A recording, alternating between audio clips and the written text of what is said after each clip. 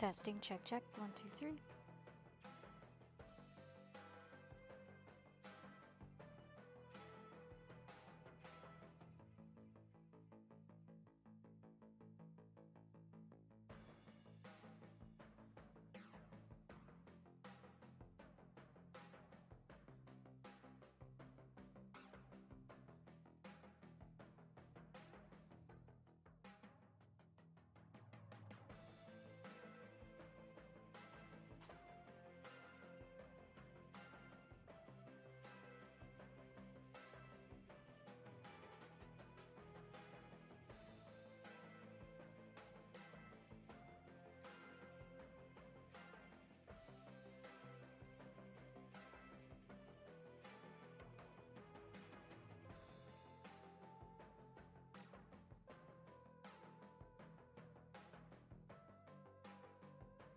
Alright, welcome to the Ninja Robot Studio LLC stream, where I play video games and VR experiences and talk through them from a UX designer's perspective. Game development has a heavy and direct influence on XR development, so it makes sense that we would study game design to give us a better understanding of how to design quality immersive experiences. The plan is to have all of you in chat participate, and that way we can learn together. Make your comments, ask your questions, and if you're watching this later on YouTube, make your comments on YouTube and I'll try to get back to you as soon as I can. And there are a lot of classes out there on UX design and UX processes, and more classes are coming out around designing for XR. Think of this as a kind of an unofficial and less academic and less expensive university labs class for UX for XR. We're going to use critical thinking in our design analysis, and my goal is to help you gain experience in this process as you participate in the chat. Check out the widgets on my Twitch page under the About section, and you'll see a section called Rose, Thorn, Bud. And we'll be using this method each session to think through the games that I'm playing. And this is experimental, and I'll learn and iterate on the format as I go and as you guys give me feedback. So for those of you who are watching this on YouTube later, let me show you what I'm talking about on Twitch. Give me a moment.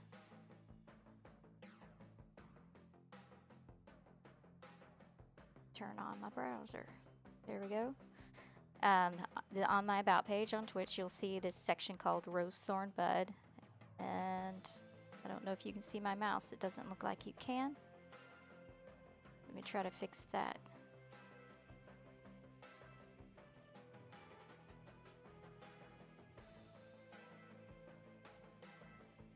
Sorry, I'm trying to fix it. Give me a second. See if that actually works. Still can't see it. Okay. Oh, there it is. Okay. So this is the Rose, Thorn, Bud method.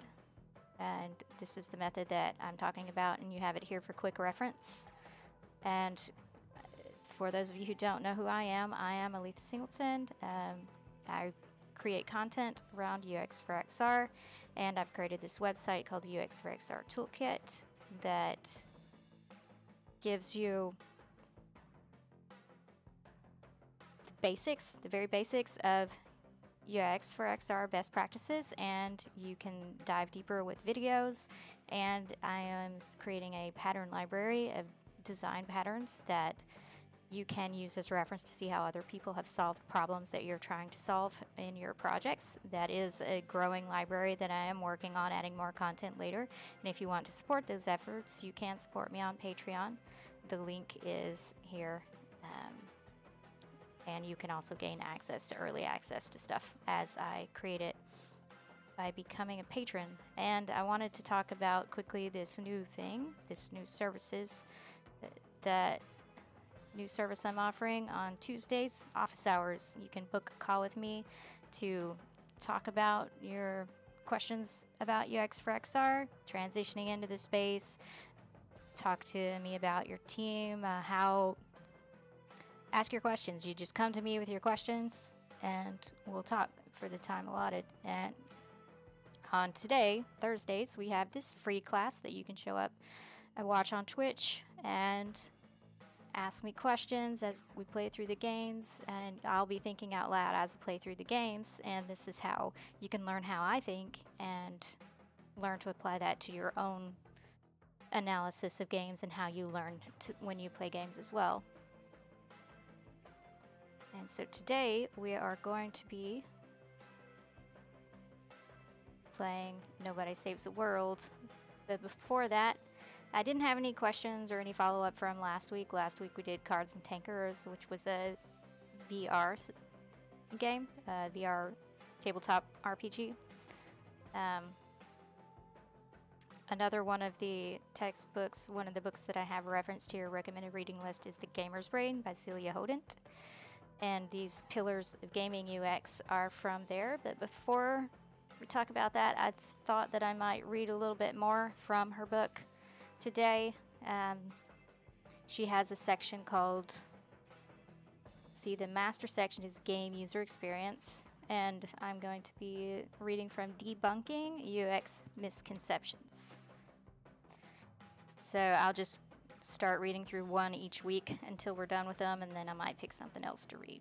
But game user experience means using cognitive science knowledge and scientific method in game development, and there can be some resistance given that it's often a new approach. There's resistance given that it's often a new approach in many game studios. Not so long ago, there were no positions in the industry that had UX in the title, and now these UX invaders are spreading around. As is often the case, when a new process is introduced, it can generate apprehension and suspicion from veteran professionals, which is quite understandable. As a result, UX professionals, from interaction designers to user researchers, can be confronted with misconceptions about their discipline. When looking back at my own experience advocating for UX or cognitive psychology with development teams, there were 5 main misconceptions that required some debunking. These are described as below. Let me double check something here.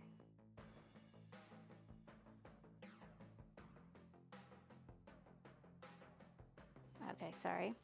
I'm just going to read through one of these misconceptions. Misconception number 1, UX will distort the design intents and make the game easier. This is a very common misconception that people have. There's often a strong fear among game developers that considering UX will remove all the challenge from the game and dumb it down. Funnily enough, during my training sessions about psychology and UX, members of the audience often ask me how games like Dark Souls, which is made by From Software, will survive the UX invasion. Somehow, the UX practice is perceived as a steamroller that will smooth out and standardize all games. This misconception has always been the most surprising to me because the whole point of UX is precisely to help developers accomplish their vision, certainly not to distort the design intent. Therefore, if your target audience is hardcore gamers and the experience you want for them is suffering, so to speak, then UX practices will absolutely help you accomplish your sadistic goals. Rejoice. For example, consider the survival horror game Resident Evil by Capcom, and imagine a user researcher who observes the following during a playtest. At some point in the game, players open a closet where a zombie is hidden and now attacks them. Most players being observed are caught off guard, and their first reflex is to try to move backward away from the zombie, but a table left by a level designer is blocking their retreat. As a result, many players panic as they struggle to move around the table. Most of them get hurt by the zombie, and some even die. If UX was about making the game easier, then the user researcher could report to the development team that the tables should be removed because it causes player frustration. However, the whole intent of a horror game is to freak people out. So panic is actually a desirable emotion to elicit in that case. Therefore, this observation does not likely constitute a UX issue that needs fixing because it's probably aligned with the design intentions. In fact, this situation would probably be reported to the development team as a positive finding. Now, what can happen is that the development team may have different goals than the publishing or the executive team, and maybe your dream is to design the next Souls game, and I think she's referring to Dark Souls there. But the studio wants a more mainstream game that will appeal to a broad audience and with free-to-play mechanics. In that case, UX recommendations will account for the business goals as well as the design goals, so both must be aligned. When there's no alignment, the UX feedback can be frustrating to the game team because it may echo some business goals that they may not agree with. I can understand this frustration, but it should not be blamed on UX practices. Rather, it's a mismatch of priorities or a failed communication within the team and the studio as a whole. Good UX practitioners do not have any agenda of their own that they are trying to push, and they're actually not invaders trying to take over. We come in peace, and we're here to help. So that's that. Misconception number 1, UX will distort the design intents and make the game easier. And I would add on to that a good UX practitioner, it comes with experience and learning. I mean, I'm not saying you're not a good UX practitioner if you don't do this, but as you learn and as you grow and develop your skills in your field, you'll learn this, hopefully, and if not, you're learning today. There's this thing called stakeholder interviews that is a good thing that anyone can do at the beginning of a project. And you don't necessarily have to be a UX designer or researcher to do this, because in this case it's different from user research or usability testing, because you have a set of questions that pretty much you're going to ask anytime you do this research, and those questions are going to get to the heart of what are the goals of the stakeholders, so that you can get everyone on the same page. You would do them one-on-one with each stakeholder, and then you bring them together to look at the results of all this research to see where are we not aligned, where are we aligned, how do we get aligned, and so forth. And that will help upfront keep this kind of problem from happening, where you end up having that frustrating misalignment and mismatch of priorities on your team and on your project. It's a good method that I recommend for anyone to use upfront. And I thank very much my friend Kate Furman for teaching me that. So friends can teach friends. Now let's talk about the pillars of gaming UX, which she also has in this book. This is what we use when we think about these things when we play any kind of video game here on this stream. I'm going to think about these pillars of gaming UX, and the 7, you've got 2 categories here from her book that she's set out here. The first category is usability, and those, if you are from a UX background and you're aware of Nielsen-Norman heuristics, these are basically Nielsen-Norman heuristics. The thing that she's done differently here is that those of you who come from a UX background, or those of you who have experience working with people from a UX background, sometimes we like to use lots and lots of really big words that nobody else uses, and that breaks down communication because you don't understand. So what she's doing is she's translating the really big words and making it a lot more simple for anyone to understand, regardless of your background on the team. Most of all, she is talking to the developers, because the game developers have a certain vocabulary that they use, but by doing so, she has helped remove some of those big words that UX practitioners really like to use. So again, the first category, you've got 7 pillars here in this category of usability, pillars under the usability. And those are signs and feedback. Let's see. Yes, you can see my mouse. So signs and feedback, clarity, form follows function, consistency, minimum workload, error prevention and recovery, and flexibility. And really quickly going through those, signs and feedback are the visual, the audio, the haptic cues that you use in your game to inform what's about to happen, what's happening, what's about to happen. That can also encourage players to execute specific action, like inviting signs, things, come click me, things like that. And they don't necessarily have to be signs saying click me. It can be some kind of design that you've done that says this means I need to interact with it. And all features and possible interaction in a game should have signs and feedback associated with them, because they guide players throughout their experience.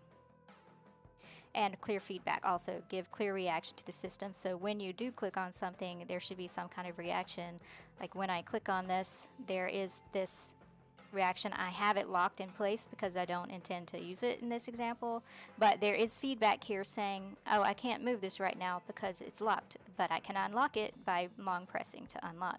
And if I long press to unlock, you saw that timed thing going on there. These are feedback. That's feedback. And so I do want to keep it locked because I don't want to mess with it. So now it's locked again. So it changed its state. That is a sign. That's feedback telling me that I've successfully done this thing. Whereas this one, it has a different kind of sign associated with it. It's got a different color, meaning that I can move it around if I want. Whereas that one is not locked. Okay. But that one is. Okay. So that's what we mean by signs and feedback. And clarity is that all signs and feedback should be perceptible and clear. So you saw that I have here is what it looks like when it's locked and it's consistent.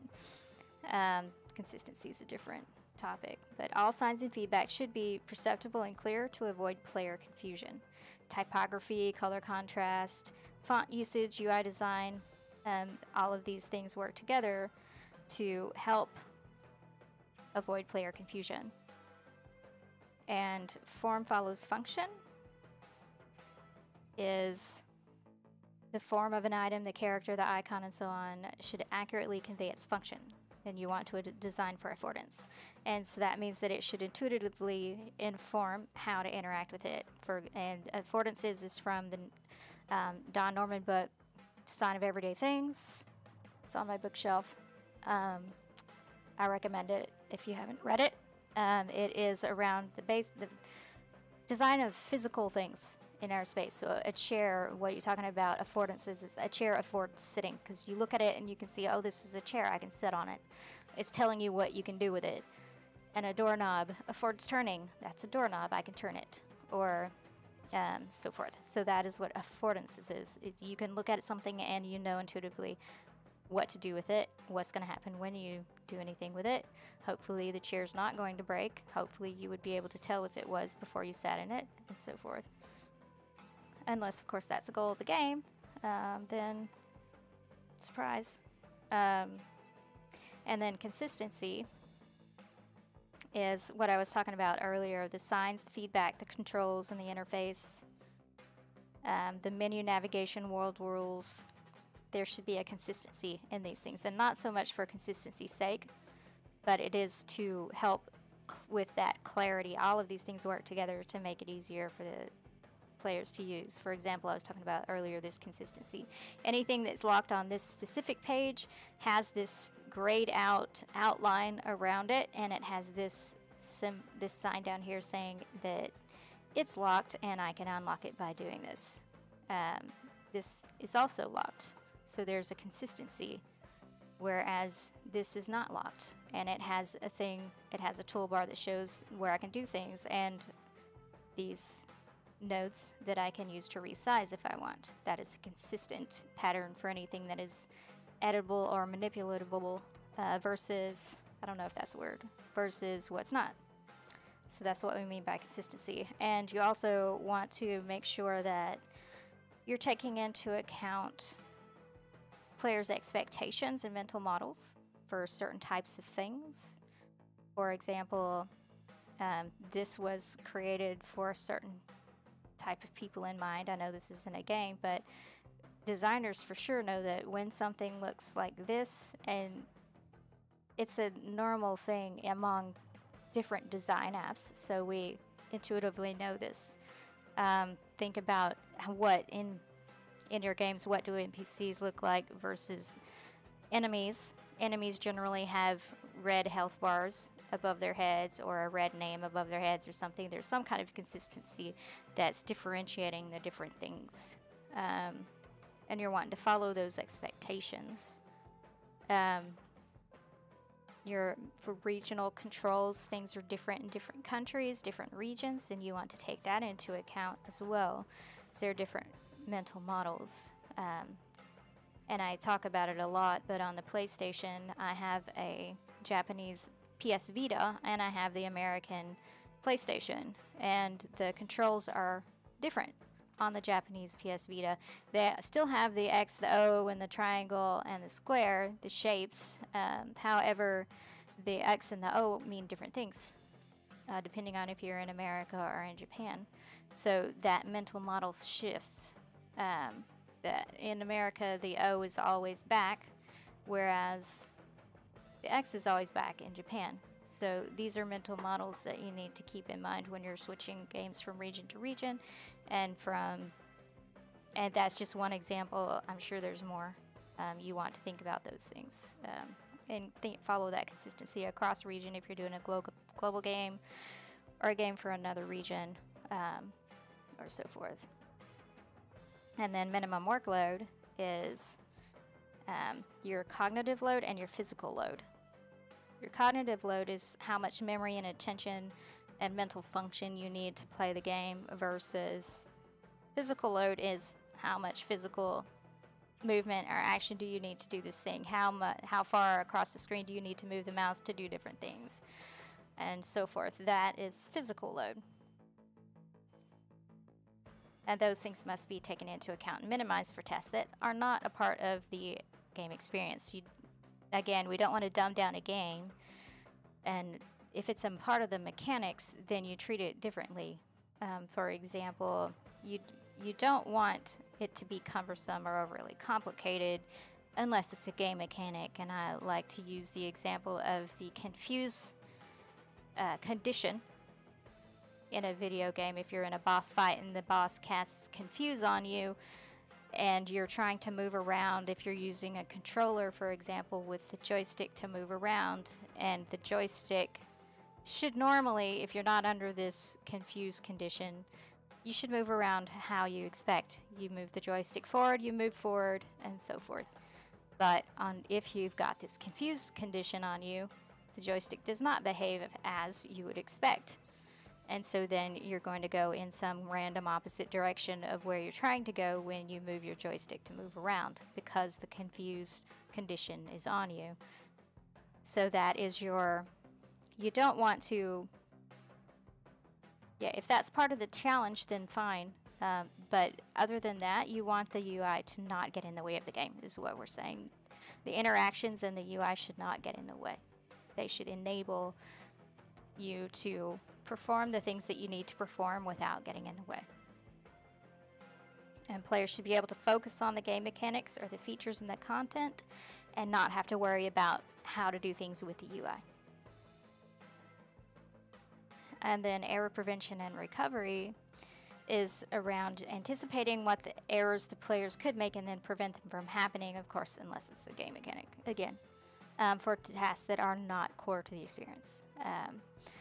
For example, I like using the save example, is if you're trying to exit out and they're about to lose their gameplay for the last 2 hours, you want to pop up a thing saying, hey, do you want to save your game? You're about to lose your stuff.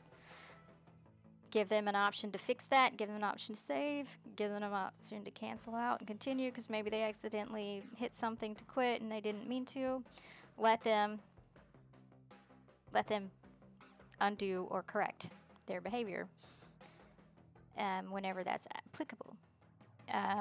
And then flexibility is around the more customizable the game is. For example, in terms of control mapping, font size, colors, is going to give more people access to your game.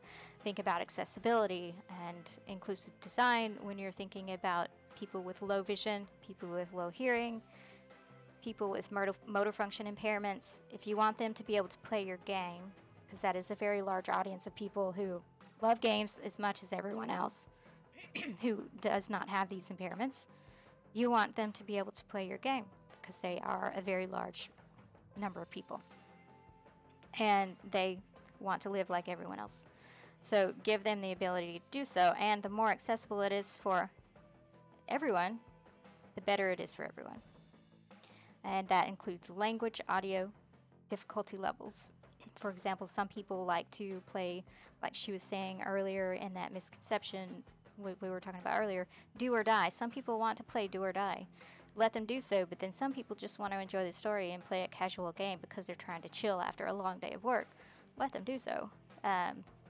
If within reason, of course, you know, depending on the game, what's the purpose of your game, but are there different difficulty levels that you can add, and that's going to give more access to people. And then she added this new category called engageability, which is specific for games, and it has 3 pillars, which are motivation, emotion, and game flow. And motivation is around the competence and the autonomy, relatedness, meaning, and so you want to aim to satisfy the player's need for competence. You want to satisfy their need for autonomy and their motivation. What is making them want to play this game? What are your rewards that you're giving them? Offer them meaningful rewards within context of when they would need them. For example, if you're brand new to the game and you're still low level, you're going to die a lot easier. You're going to take damage a lot easier. So in that case, they may be a lot more interested in healing potions and armor than they would be interested in crafting materials. Because unless you're going to let them craft their own armor or healing potions immediately, which usually doesn't happen. So give them what they need. That's going to give them more motivation to continue. Money to buy armor. Healing potions is more desirable than a bunch of junk sitting in their inventory, taking up space that they can't even use. They're just going to end up selling it anyway. Unless, of course, the point is to teach them to buy and sell stuff, then go for it. Depends on what's the purpose of your game. And emotion, polish the game feel. That is,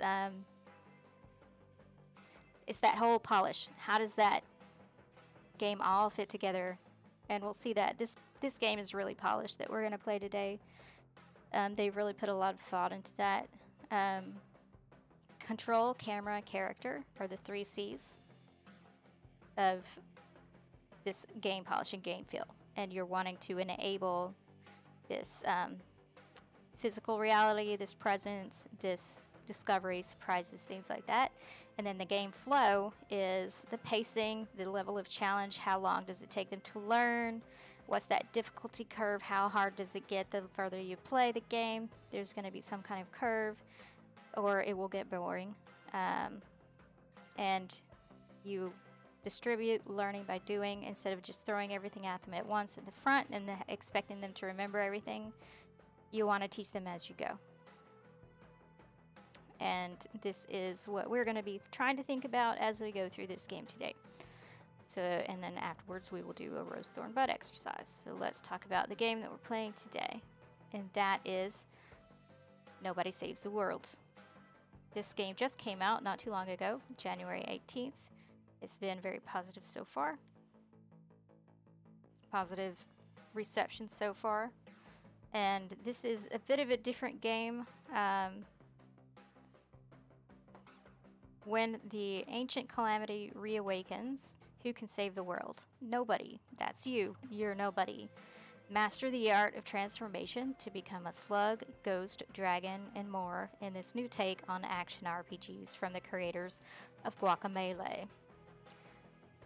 Complete quests to discover and swap between 15 plus varied and distinct forms, mix and match abilities in unexpected ways to unlock and complete even more challenging quests, and explore a vast overworld on your own or with a friend online while clearing shape-shifting dungeons in an effort to stop the calamity and save the world. So this game, one of the big different things about this game is that you can change your form to complete different mechanics, which is interesting, and then you have to think about which form that you need to do for what. It's going to help you with what. And you can also, as you level up, you can start mixing and matching those abilities amongst the different ones. And you have various unconventional quests, evolving dungeons. It's a different feel of a game than what I'm used to playing. I can't say that I can say that there are a lot of people out there who have played a lot more games than I have. I'm working on it, as you can see. The music is good. It is the artwork is great. it is very interesting and intriguing game. So that is what we're going to be playing today. So let's get started.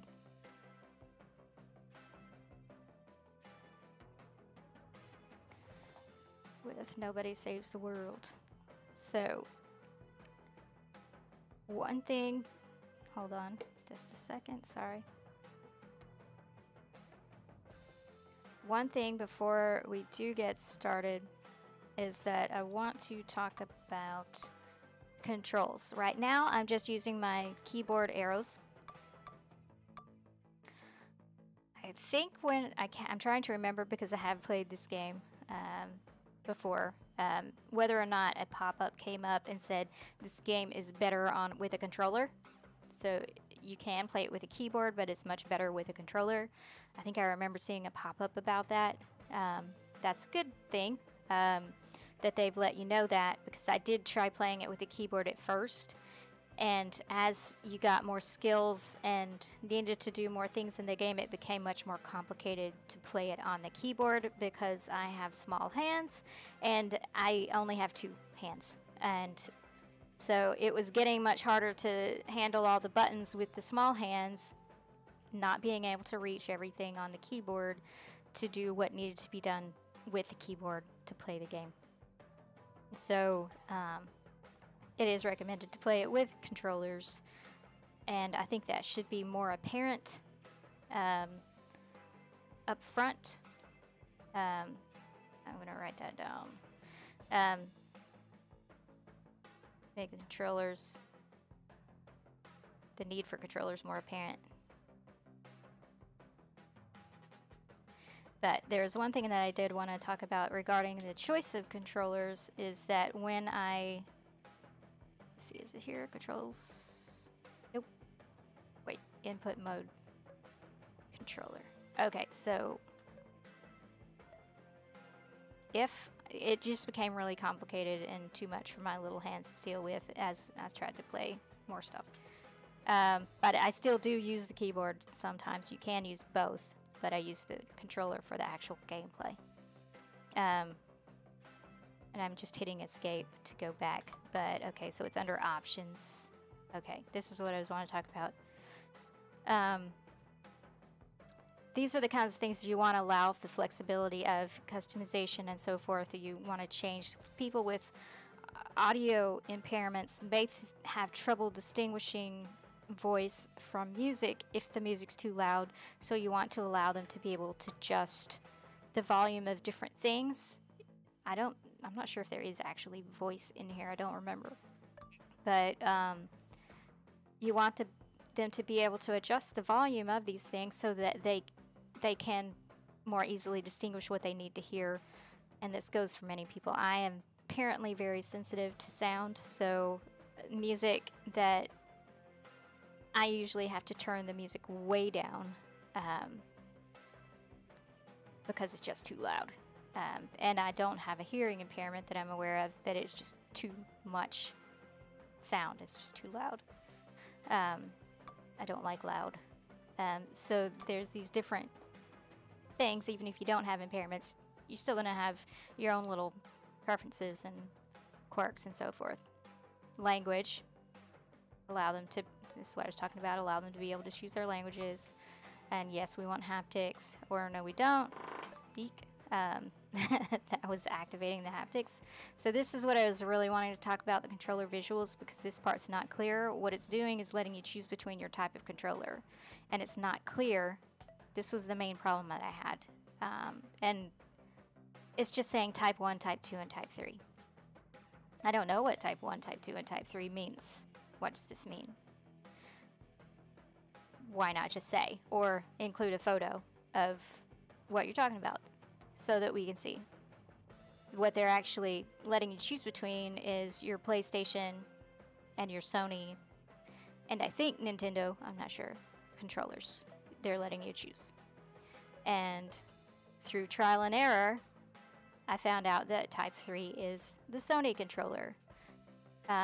You want them to be able to play with the controller that they're using for the sake of, like I said, in here in controls, you'll see that the controls are actually mapped to the correct controller. This is the Sony controller. So why not just say in this section under options Sony, or show a picture? One or the other, instead of just type 1, type 2, type 3. Do people really know what that means? I didn't know what that means, so I'm assuming other people don't know what that means. So make that clear. And that saved a lot of trouble, because for a while I was trying to mentally translate because I didn't know what this even meant. Controller visuals. I didn't know what that meant. I didn't realize it was saying switch between your controller types. Until I don't even know how I figured that out. It was through trial and error or something. So I spent a while trying to just translate the controller buttons into the Sony from the Xbox, which I wasn't familiar with because I don't have an Xbox. I don't play Xbox games. So that is an important thing to keep in mind when you want to make your settings clear and you want to help people as much as you can without assuming that they know what you mean. Show what you mean. Okay, let's start. We're going to start a new game, a new adventure in normal mode. So is there an option for different modes? Let's see. I don't see options for different modes. I wonder if that's, oh, unless it's co-op. Co-op versus normal. Okay, maybe. Because you can play with your friends. We're going to start a new game though. And I was using my keyboard again, because I haven't really got into gameplay yet.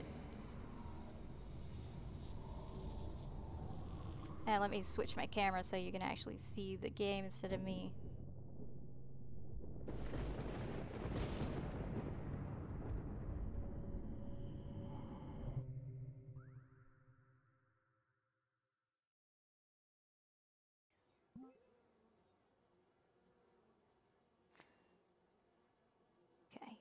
You wake up in a small shack. You can't remember how you got here. I'm switching to my controller. Use L to move. That's the left trigger.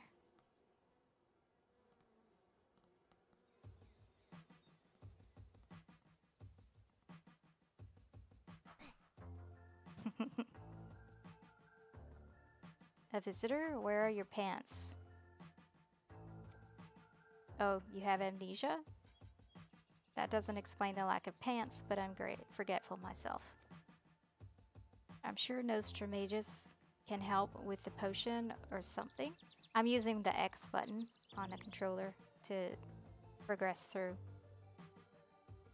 And you can see that Nostramagus is in a different color, so that means that that's some kind of important element of the game. This is a design pattern that people use in their game development to tell you what is important to you that you need to remember. Nostramagus is something to remember. And this is also another common pattern. You see that blinking arrow at the side of this dialog box. This is allowing me to progress at my own pace so that I have time to read and process what I'm hearing or reading. Different people process information at different paces, different speeds, and it's important to allow them to be able to do that at their own pace instead of auto-progressing them through. You can give them the option to do that. I have seen games where while this dialog box is up, there will be some kind of little tooltip in a corner or something saying, if you'd like to do auto-progress or something, press this button to activate auto-progress or deactivate it, so that people have that option, but I prefer to keep that on so that I can go at my own pace. Now, where does he live again? Oh, right, behind me. The mansion with his name on it. Okay. So, let's look at the UI real quick. I've got a map, and I can hit L2, that is the trigger, left trigger, to open the map. And it's telling me which buttons to use to progress through the map. I've got me, that's nobody, and I am an F grade. That's not great.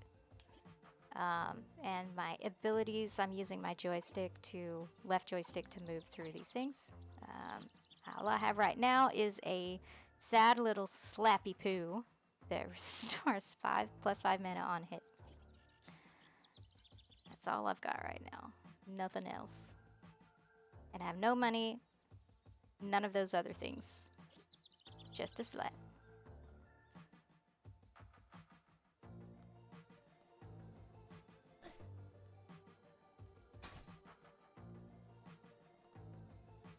The artwork is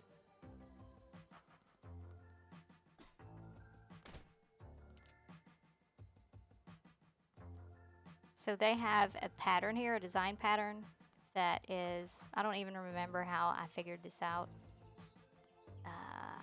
Maybe it was in the tutorial later, but this is how you get drops. They have a design pattern, so these plants in this area that are shaped like this give you, they're moving, they're swaying, whereas these plants are all still. So there's a distinct design pattern here that makes these, tells you that these are different.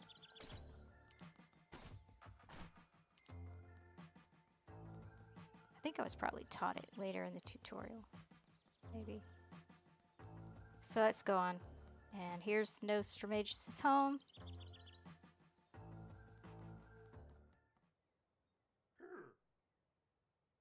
Nostramagus, he's gone. I like here on the dialogue as well that so a lot of the patterns are that the person that's talking is shown, but the person they're talking to isn't always shown. But here, you've got both of them here, so you can see that there's this conversation, and you can also see that there are expressions going on as they're talking. Who did this? Master, I will avenge you. And you can see his expression has changed now. That's something you don't always see in the games because they're, as in the middle of the screen, you can see them there. That's usually where you see your character, and you only see the speaking character that close up, and you can't see what your character's doing because they're too far out. But here you can see both, and you can see that he's not reacting very well to Randy the Rad. Who the hell are you? You must be a new trainee. Where are your pants? Show some respect. Nostramagus, the most powerful wizard of all time, has been kidnapped. He must have left a clue for me, Randy the Rat, his intrepid protege. I'm basically a master wizard. Nostramagus has delayed my graduation from the protege program for the 5th time, but he knows I'm ready. 5th time. I need to think. Make me a coffee. Caramel macchiato, venti extra shot, half skim milk, half mountain goat milk, 2% foam, and pronto. Press the X. Okay, here it's teaching you. Press the X while near objects to interact.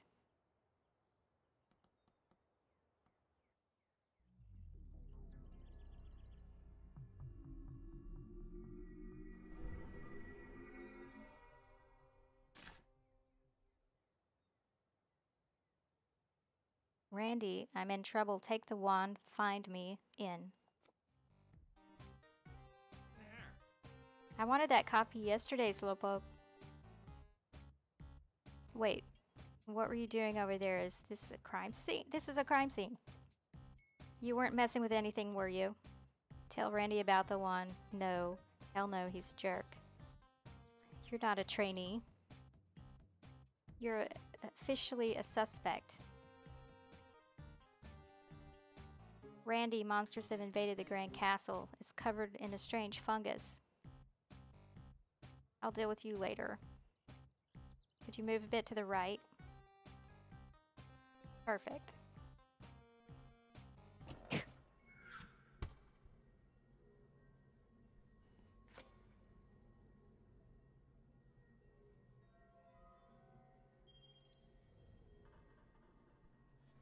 I really like the artwork, the art style in this game.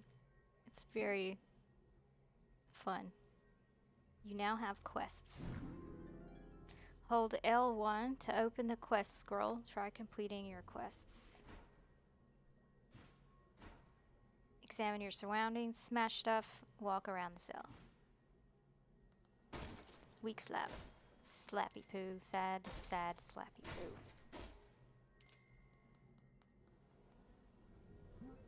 A broken toilet. That didn't stop someone from using it, though.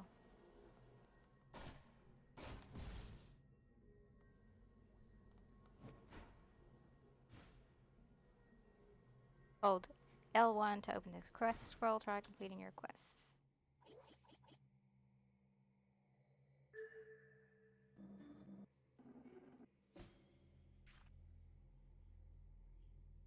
Now I need to escape from the basement, examine my surroundings, walk around the cell.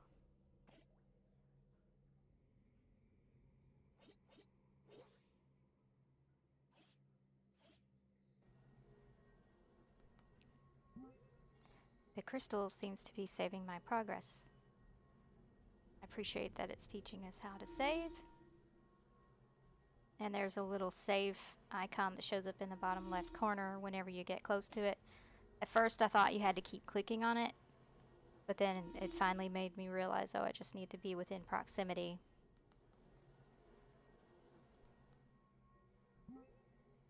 This is a star door. You need 8 stars to open this door.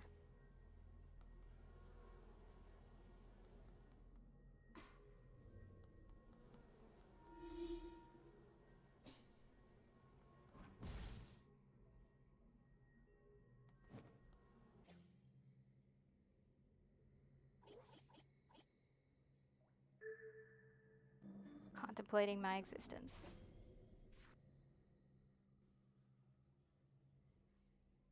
So I have 2 star things. Okay, what else was I doing? Examine my surroundings. A bed. It's wet, hopefully from the leak in the ceiling. Good job. Press. Is that? No, that's not it. See, this is the part that's not clear. Is that symbol looks like the trackpad symbol on the controller, the trackpad that's in the middle here, for the Sony, and that's making me think that's what I need to click right now, which is not the case, because when I click that, it brings up my master menu. So they've got the wrong symbol here. So I have to try to remember which symbol I need to press.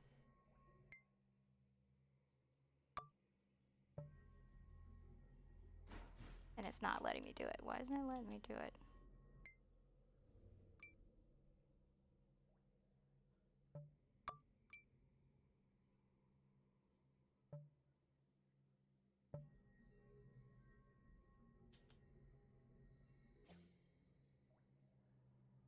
I didn't know how to do it. It wasn't working. So I ended up having to press tab on the keyboard because I knew from a previous tutorial that that's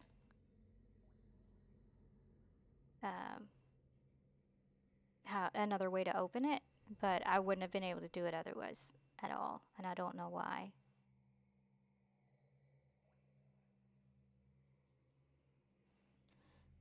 I'm trying to write it down real quick.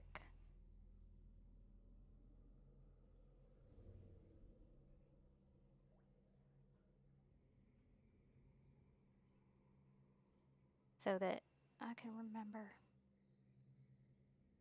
So ideally when you're observing someone or you're playing a game like this, you would make notes as you're playing. I haven't been doing that on the stream because it takes a while, but I can go ahead and start doing that because you want to know how to do this anyway. So you take notes as you go. So we have unlocked this new form.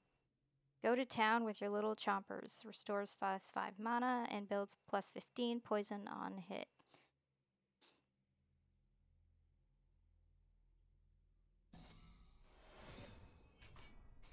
Health items also restore +8 mana.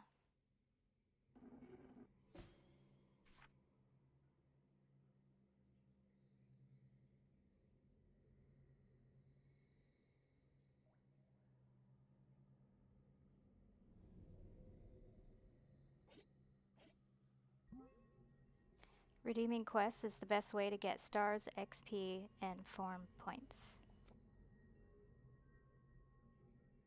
You must earn 3 stars by redeeming. You just earned 3 stars by redeeming your quests. You also earned enough FP form points to unlock the rat form. And they're showing the wrong one again. And again, that's not the right one. And it's not working.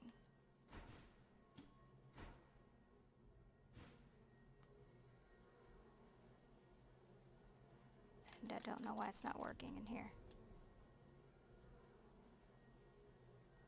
So I'm gonna have to press tab again because it's not working. I wonder if that's a bug. It's a possible bug.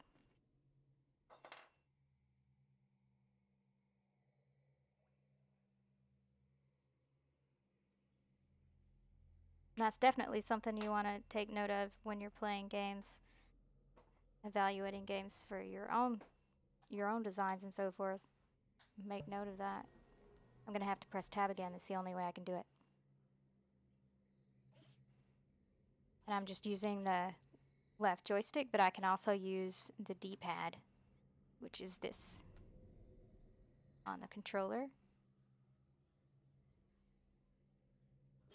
Switch to rat form.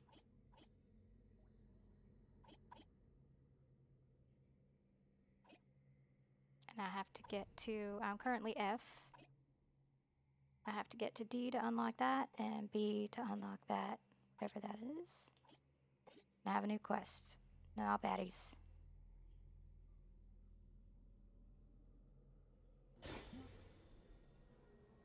Alrighty. I am also an OCD saver.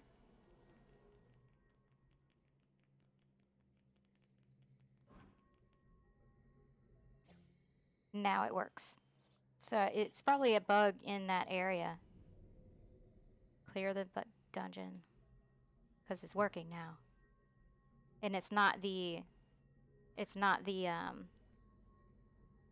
this button, it's the left trigger button to open up the big menu, L2. So it's probably a bug in there. This is quick. Okay, yeah, so on the map it says L2 in the left. That's how you open the map, and that's how you open the whole menu.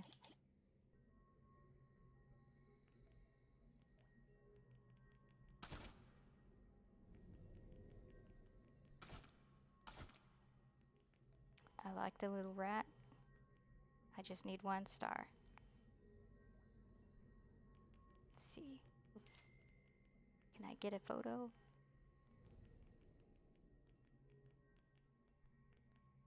There. Oop, almost.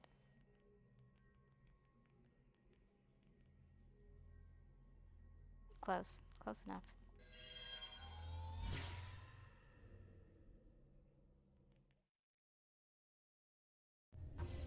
Their transitions are interesting. And they've changed their lighting and their overall color scheme here. You've got this green hue. And flies everywhere. There were flies already, but saying there's quite some rot going on in the world right now.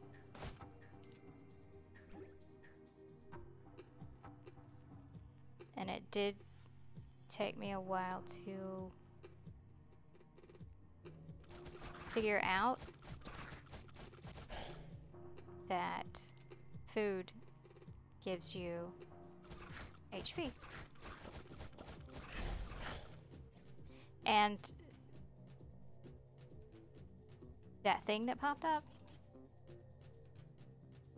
in the middle of the fight freaked me out the first time it ever happened, because I was in the middle of the fight and it was blocking my view, and that obtrusiveness upset me.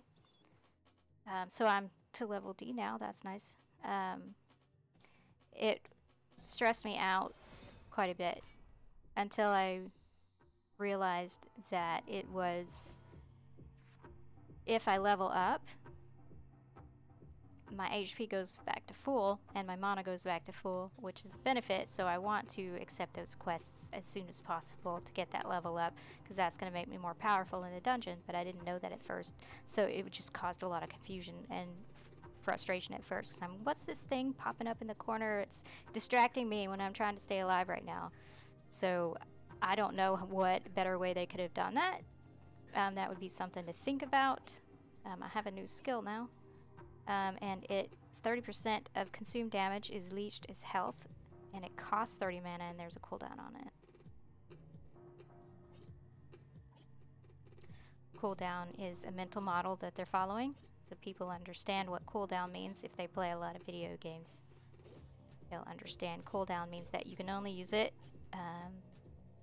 It's a limitation because it's a better power, that you can only use it a certain number of times or within, or certain durations until you can use it again, to keep you from just being completely OP on stuff.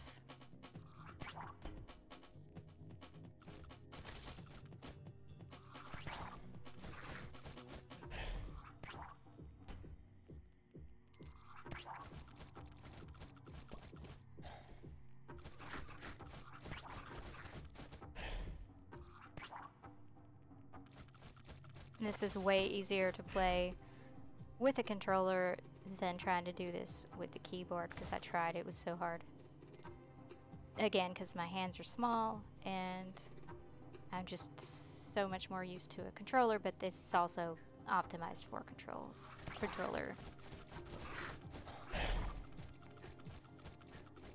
And I really like this little rat because it's doing a lot of damage. And it moves around very quickly.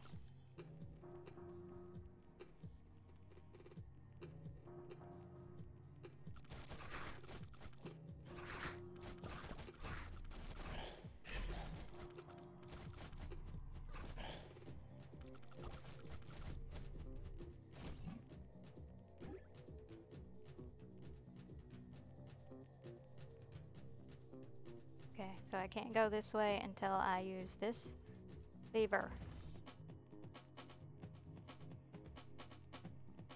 And I like their level designs too. It's just, if you look at it, it's just very simple, very, very simple shapes for your maps in your dungeons. But then once we get back out to the world, I'll show you the world maps. They're really cool designs. The map design. Okay. This popped up right in the middle of me doing something. If I were in the middle of fighting right now, I would be really, really annoyed. Right now I'm not in the middle of fighting. So think about when you would do something like this, because I can't do anything. I can't move as I'm trying to use my joystick. I can't move, I can't do anything until I acknowledge this tip that they're showing right now. Yes, it's a valuable tip. And so it works okay in this situation.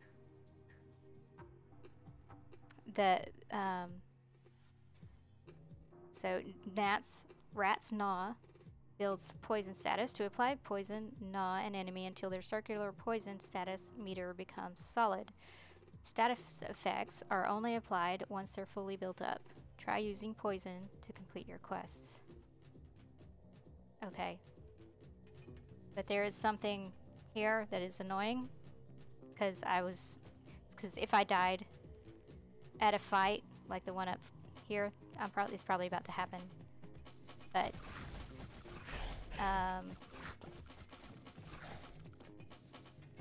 well, it didn't happen. So if I died and I came back through this part, which did happen earlier when I was playing, it would redo that tip right here every time I came this way, even after even after I'd already seen it. And that was very frustrating, because yeah, I've already seen this, stop showing me this tip. But I think it stops showing you once you've cleared the dungeon, maybe? But if they've seen the tip once, don't keep re-showing it, it's just annoying. You have unredeemed quests, and they're using that wrong button symbol again, because I have a different controller and I don't know what that button means on a different one. but it's not the right button for this controller. Okay, so it's just telling me I need to redeem my quest because that's going to help me. It's the best way to get XP in forums, and right now it's in my best interest to do so. This is probably possibly gonna help me. Nope, I'm not leveling up yet. So I don't have more health yet, but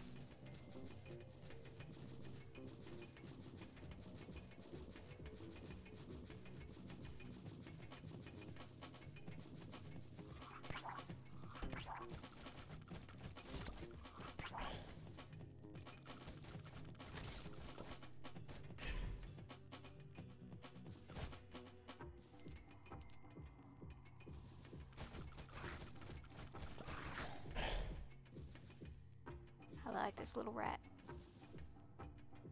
Much better than the weak slappy poo. And this one that's over my head, I totally didn't understand that at first, what that meant. I understand it. I only understood it later. Once I saw somebody... I need health. Yeah, I died. But I'm glad it starts you here instead of back at the beginning of the whole dungeon. So there are some reset points, so if you die you don't have to redo the whole dungeon, which would be incredibly frustrating, especially on your first dungeon. So this is a lot more forgiving, but I still have to redo this area. At least I don't have to redo the entire dungeon again.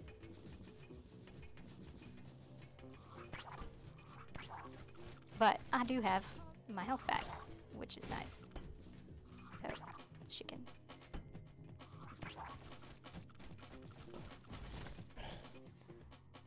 And I want that XP.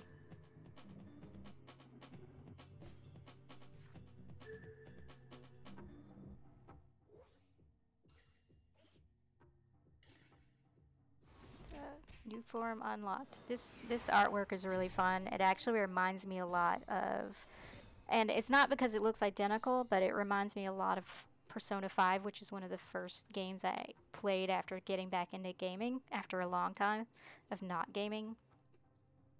And I just love that game a lot. And this artwork, these cutscenes where you power up or you do some kind of success, it's that kind of feel on that unlock screen, which is really, brings back nostalgia to me for that, but it's probably, I don't know if that's a lot of people are going to get that unless you played a game like Persona 5, but anyway, I've got this new one that I'm probably going to need to try. It's 20% of your attack damage is dealt as an extra sharp attack while below 30% max health. And I unlocked Ranger.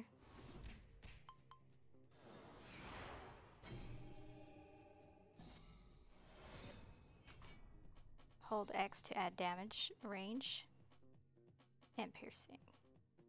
Okay, right. Hold down the X button. Restores +4 mana on hit. I generally don't like ranged fighters because they die so quickly. I like OP fighters. And that rat right now is OP.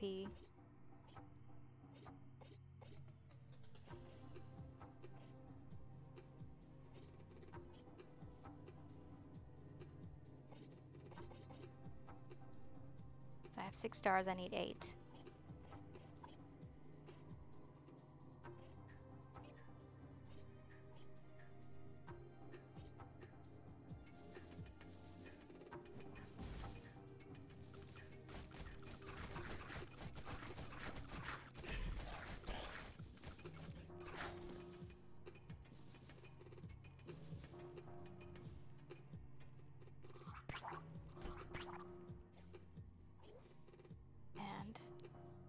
Switch forms in the middle of a fight, which is cool.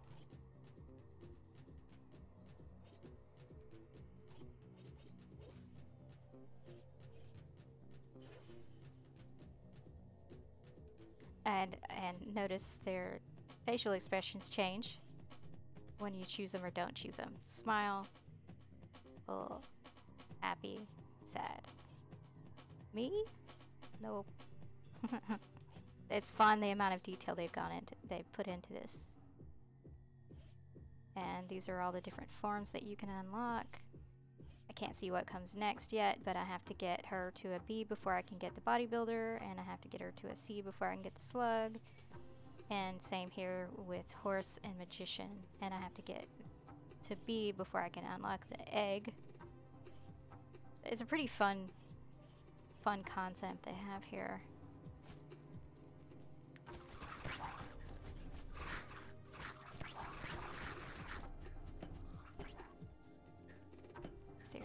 Health, I need health. Yes, I need health.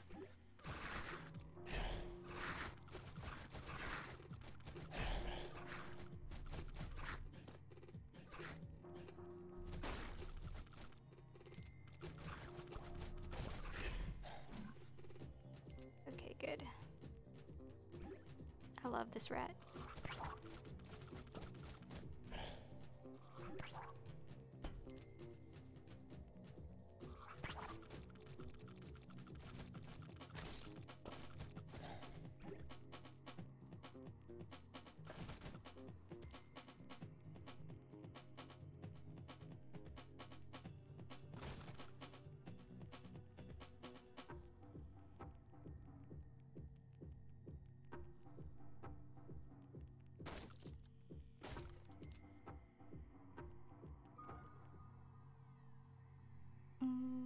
Teleportation pod.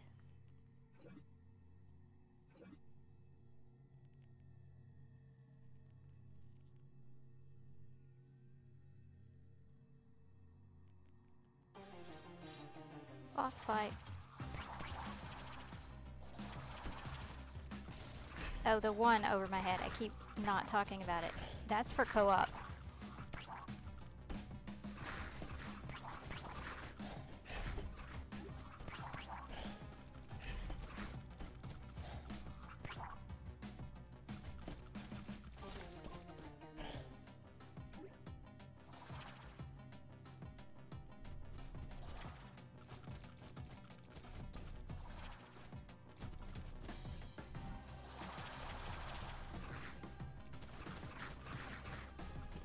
Pretty sure I'm about to die. Hold on. Let's see if guard does better. Probably not. Nope, not better. About to die.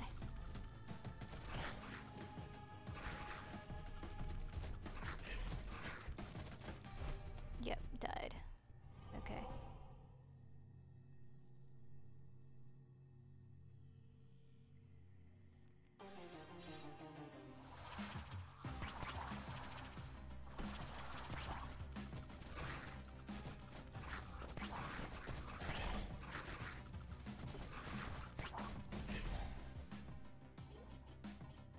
I'm taking that.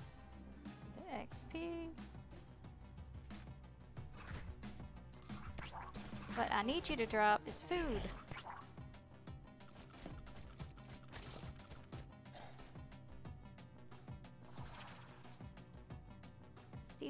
These ones do a lot of damage.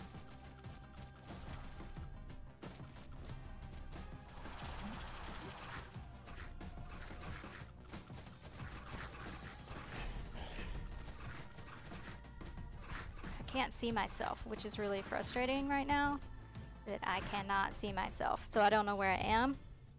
So I don't know that I'm in the middle of these because I'm so small.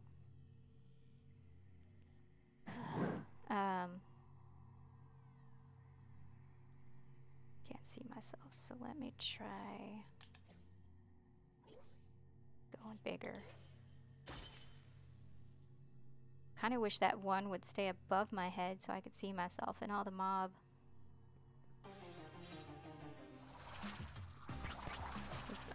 My eyesight's not that great, so I have an issue seeing to begin with. I have enough stars.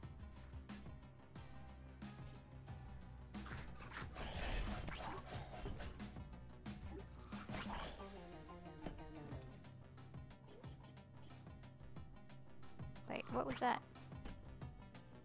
Oh, maybe it was telling me I have enough stars to get out? I don't know what that pop-up was, because I was in the middle of fighting.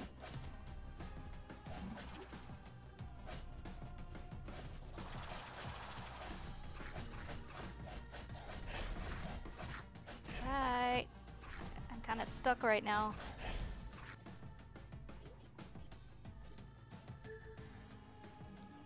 Level me up so I go back to full health. Thank you.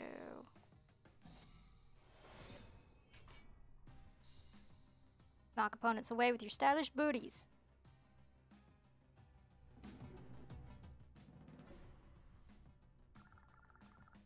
And I leveled up to 2.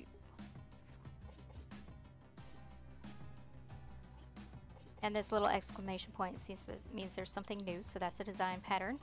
And there's also a design pattern in quests, because I have quests that are specific to the rat and specific to this knight dude and the ranger, which I haven't touched yet, because like I said, I don't like rangers, ranged fighters, because they die too easy. But I'll have to try her at some point if I want to level up you and get the slug and the bodybuilder.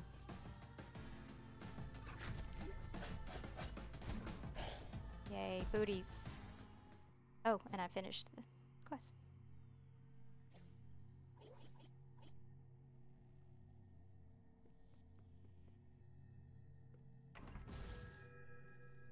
And I got these up things.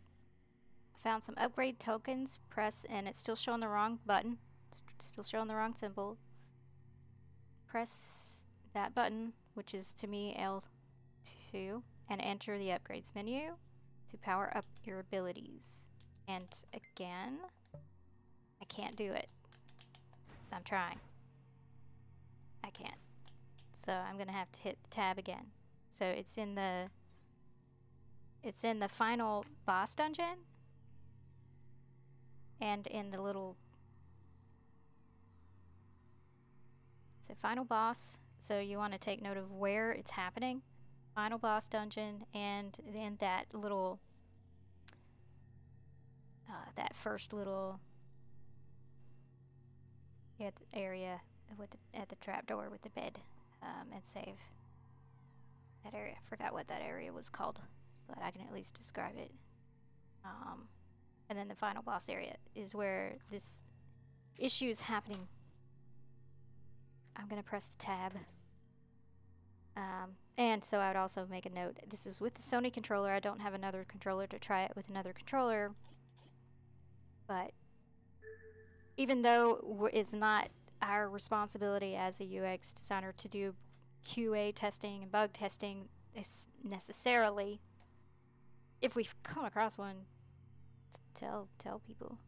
Even if it's not our job, it's just helping the team. So power up. Okay, now I can do it. I don't know why I couldn't before. So what? I don't know what happened. Why? So I pressed the tab and I went through the menu. I forgot about the power up thing because I was talking about the bug. But then now, and I also notice when I do it this time, the L2 is not showing on the map when I couldn't do it earlier. And I'm recording this so I could actually go back and get the clip and talk about it. I'll go ahead and clip that on Twitch. And so that, yeah, that's a potential bug because the L2 wasn't showing, and now it is again, and now I can use it again. So I don't know what the deal is with that. I don't know why that's happening.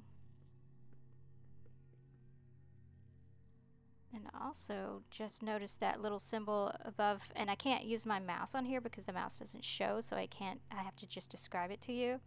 You see up in the top left, underneath the health bar, there's that little symbol with the little sword, the green POW symbol with the sword. I don't know what that means, but I'm just now noticing. I think it might be a buff. It's a passive. Okay, so is that the passive action? Yes. So I guess that passive ability is active?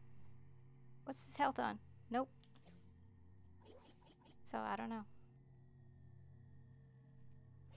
So let's do the power up so I can power up stuff. Do I want to power up the passive? I'd like to power up the passive. I want to power up everything.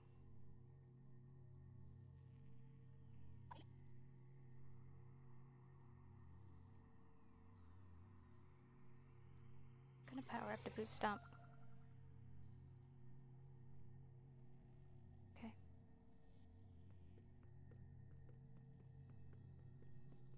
Now I can go back. Yeah, the transitions between scenes are fun. How they have you walking through a path. And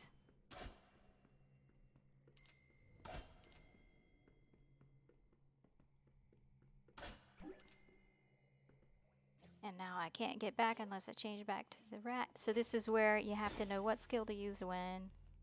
That's easy right now. It will get a little bit more challenging, but not horribly, in the future. I don't want to use her. Okay.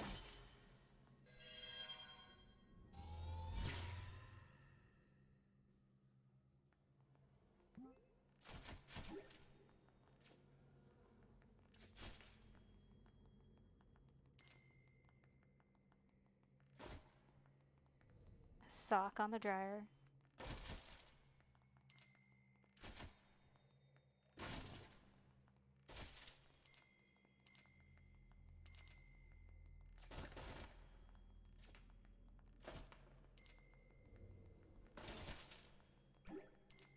So there's only certain things that you can. There seems to be a slight difference in brightness of the things that you can shoot or put or damage. Maybe, maybe not.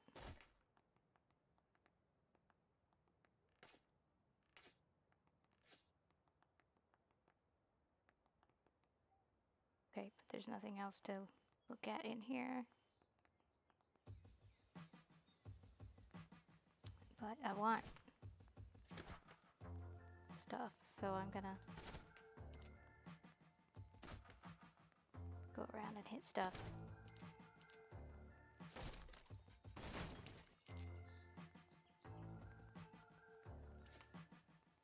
I don't like how it pans out on me when I get to this part, because I'm trying to focus on my ranger and go this way, but you're auto panning me out. Ugh. Did you hear the odd noises during the storm last night? So strange. I accidentally clicked that when I was trying to shoot the boxes. She's in the way. But yeah, strange noises.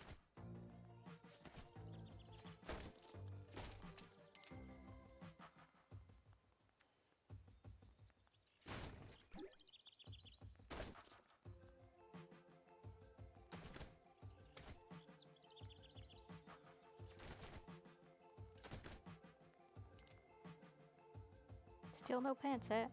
It's okay, you do you. That part's a little weird because she has clothes on, so. So let's see. Oh. Jailbreak.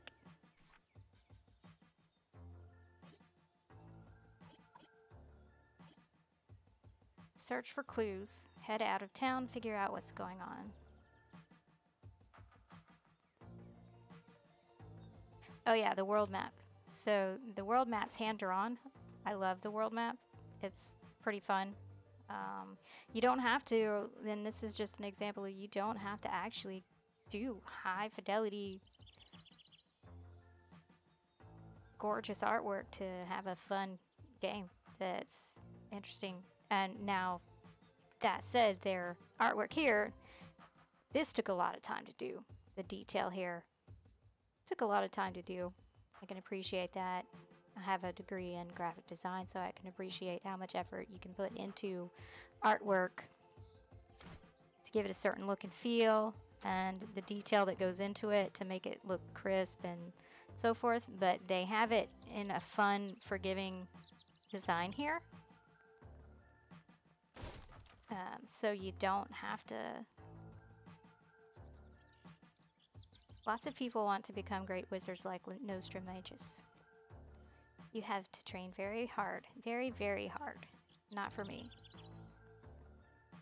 And I don't know what's up with these peacocks, but I can't talk to them. And I didn't want to shoot it, I just wanted to talk to it.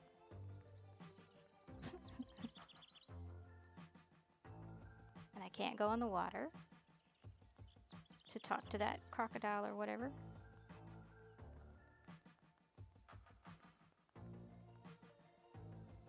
We're waiting for a ranger tasked with delivering a message for us. I guess you must be that ranger. Can you pass an important message to Randy? These people are really good guards. They're just assuming all kinds of things about people.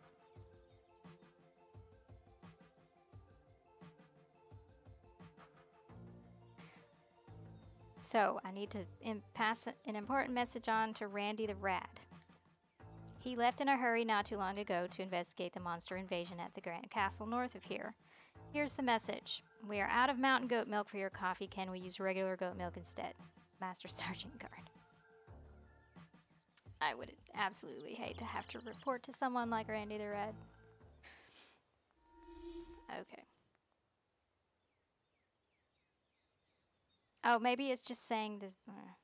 This is my active passive ability? So it's just telling me what my passive ability is right now. Okay, that's what that means. I was looking back at that health bar right below it, the little ability symbol. It's telling me which passive ability is active right now. So hold R2 to lock your direction. Oh. Okay, this was a problem that I was having when I was trying to play earlier, and I wished that it had told me again, because it only showed it like once or twice, and then I couldn't remember, and so that goes back to your memory cues and tooltips. Is it just showed me once right here to lock my direction. So this is how I lock my direction.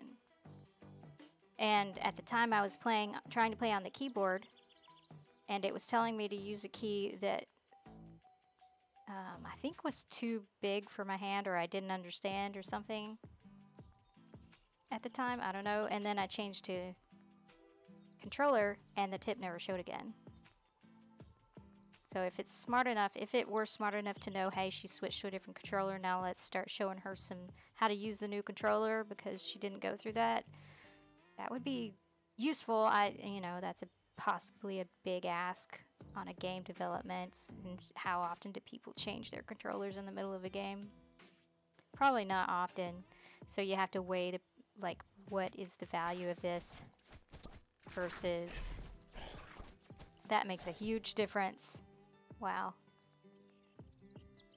Because I was trying to fight and I would run and then I'd end up shooting the wrong way because I didn't realize how to lock. So that makes a huge difference.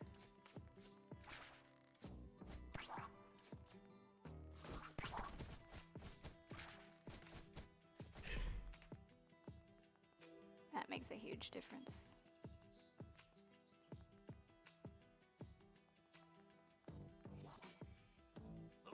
This Pinkalino dude is awesome looking.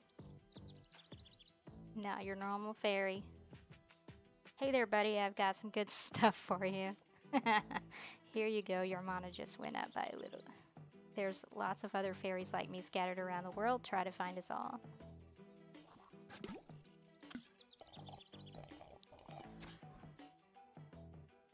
Quest discovered mana fairies. Find 5. Okay.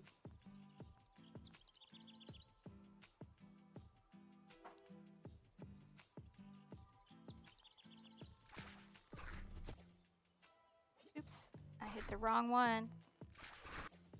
Ah! I'm trying to hit R2 and I'm hitting L2.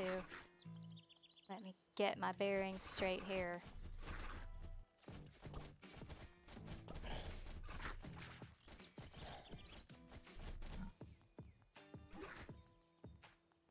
She's still weak.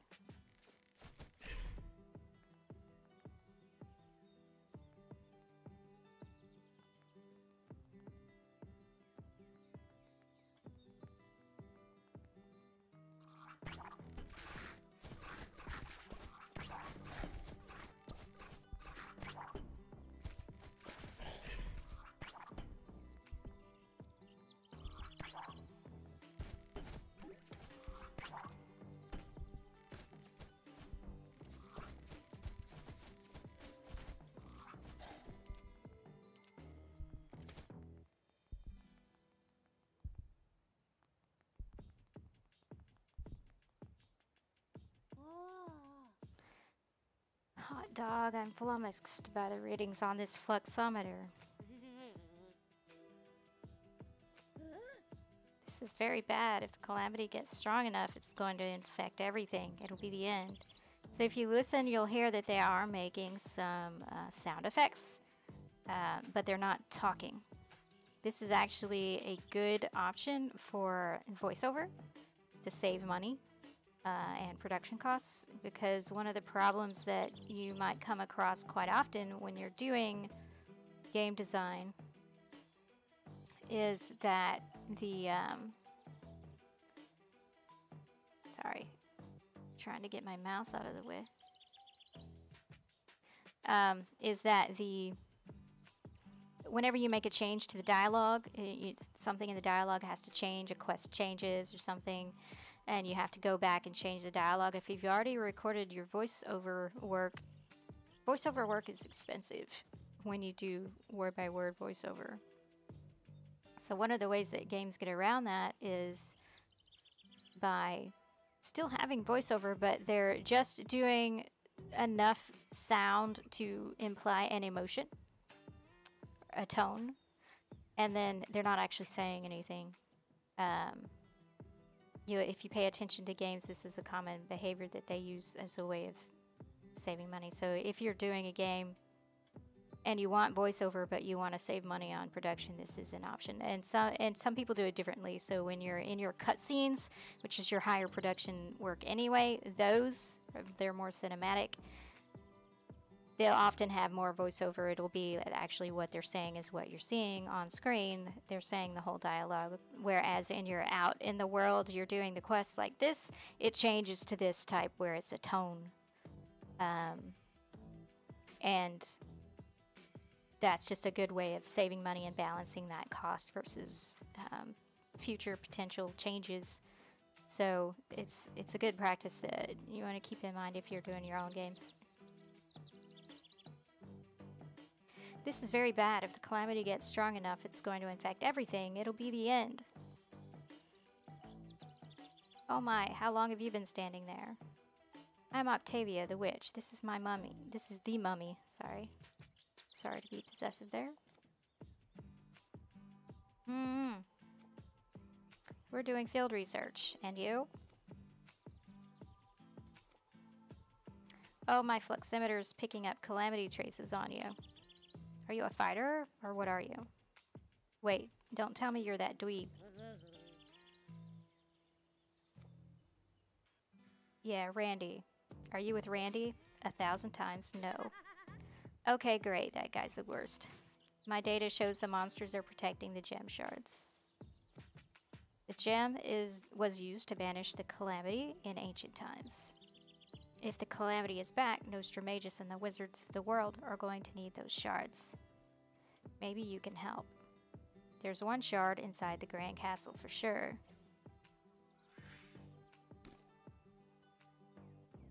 We don't know what level we need to be, but you need 15 stars to get there, and it's a normal dungeon. I only have 3 stars. So that means I need to play and do some quests.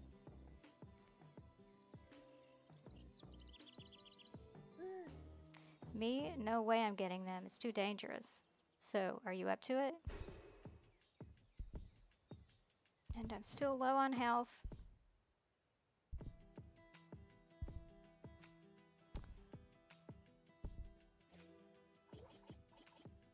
I have a new quest. So I found a clue.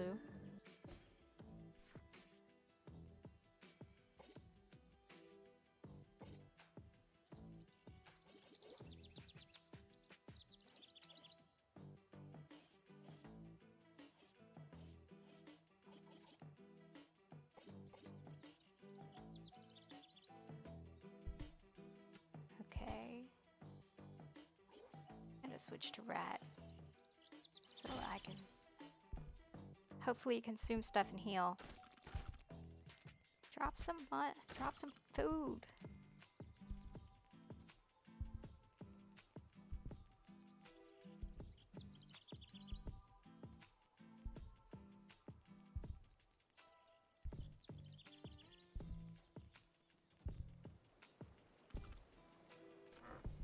Thank you.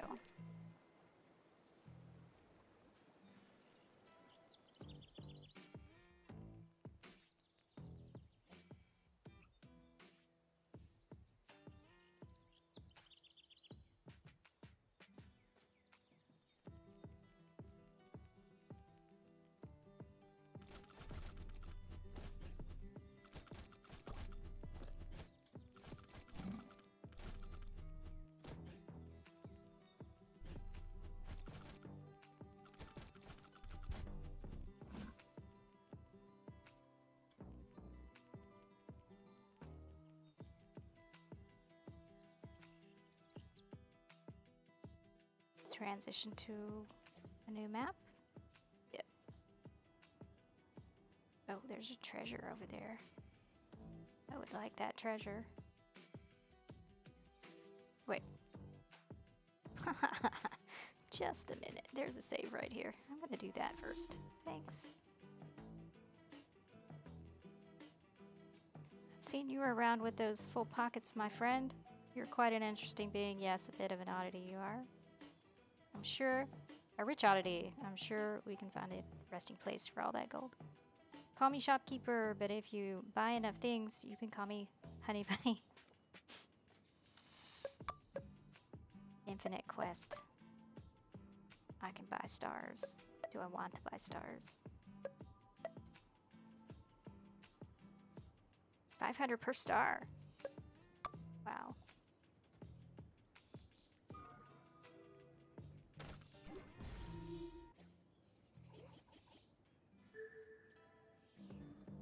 I just earned one for free.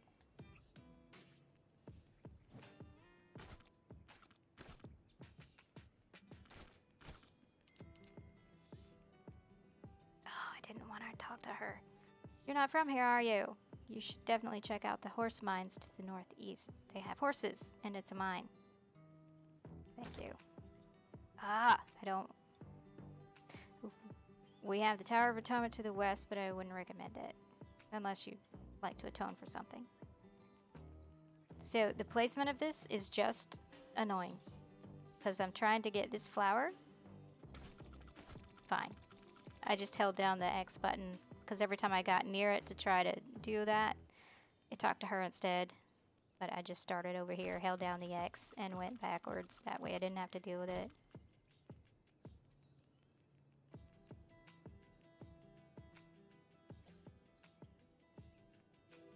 But I want that. So there seems to be something new at the shop. Okay, I guess because I have enough gold now, I can up my stats. Yes, I want that.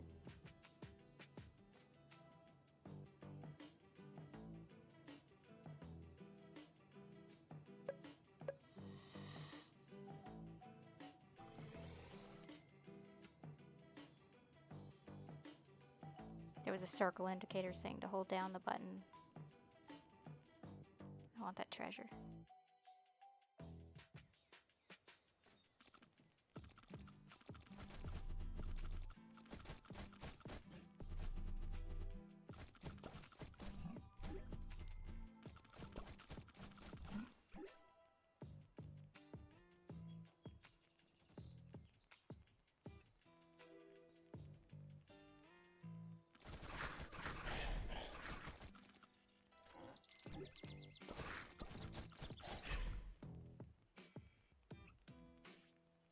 Treasure usually has food in it, so,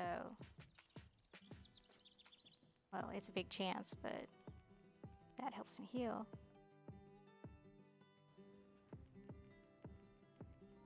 Okay. Need to go to... want to explore the town.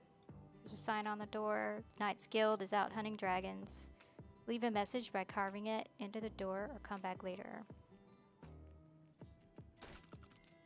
And there's a thing here, but let's see if I can get to it.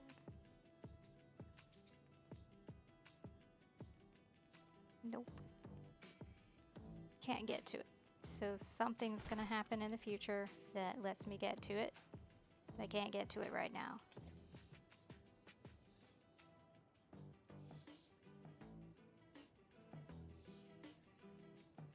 Now there's bunnies everywhere.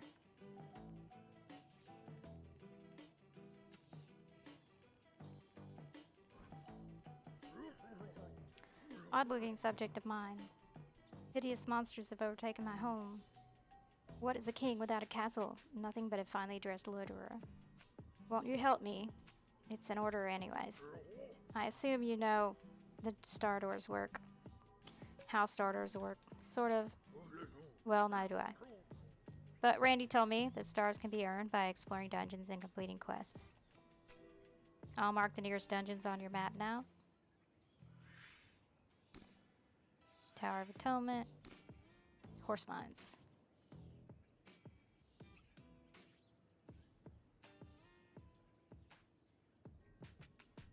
Adventure awaits. Go on, my dear subject. Show those monsters the royal greeting. A kick to the skull. But I need 15, and I don't have 15, so I have to go explore the world. And finish quests. So I've got one more quest on the rat that I will go do, which requires beating things up. Wait, which one is it? Chomp or consume? Okay, consume.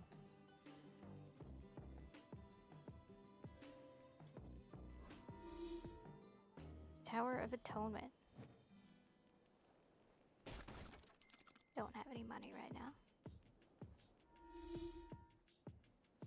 What level is this dungeon? 1. Okay.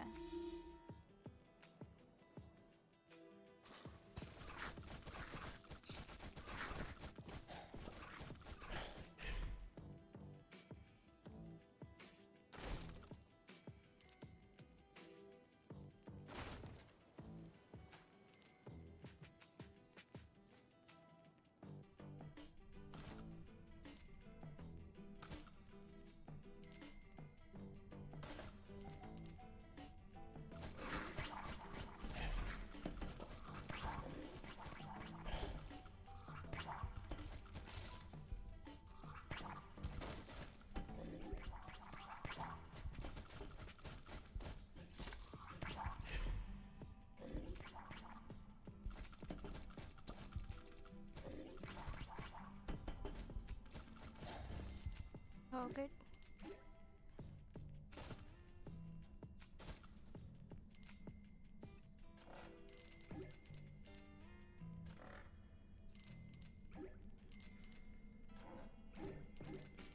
That's some nice treasure. I'm back to full health.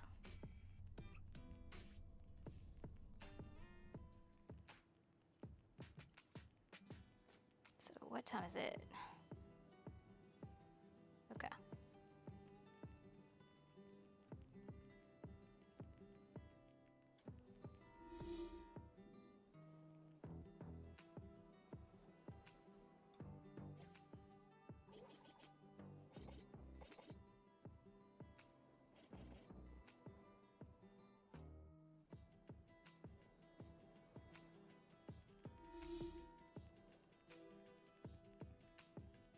Explore the map first.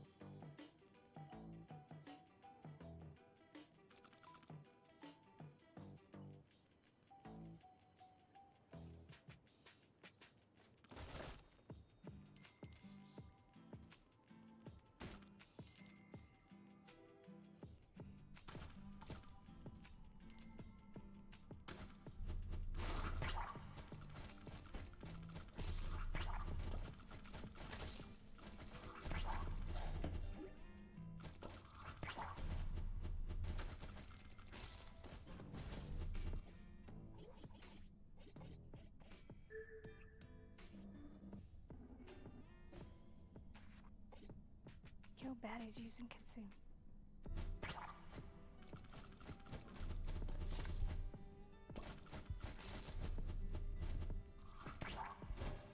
Oh, I died. Ah, just when I beat it too. Oh, that's annoying.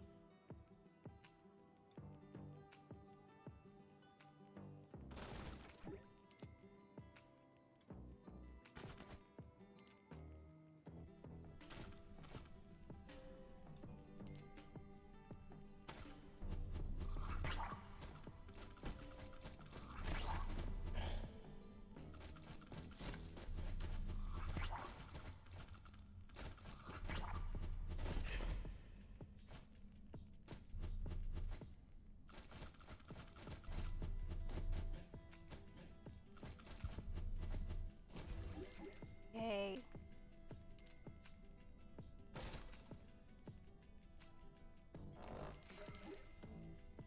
Got one power up. Oh, there's something else here. Oh. Pixie. Hey there, I have a free mana upgrade.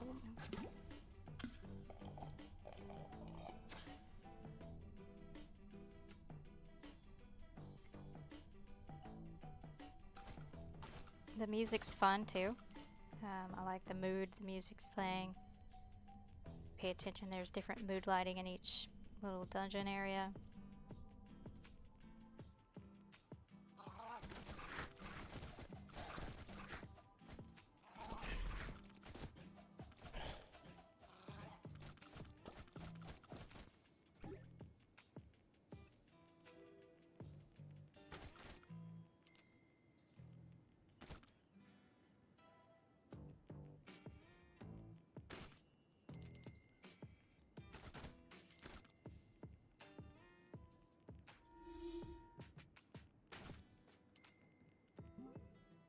There's a wild-eyed horse here. Seeing you, it bolts into the mines.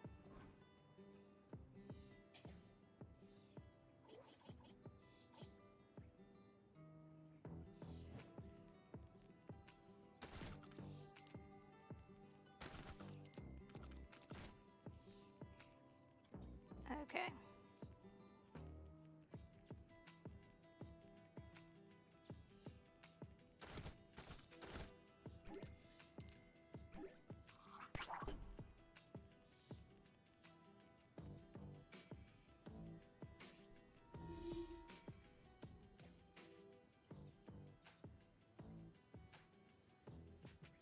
Oh, I can get there from over there.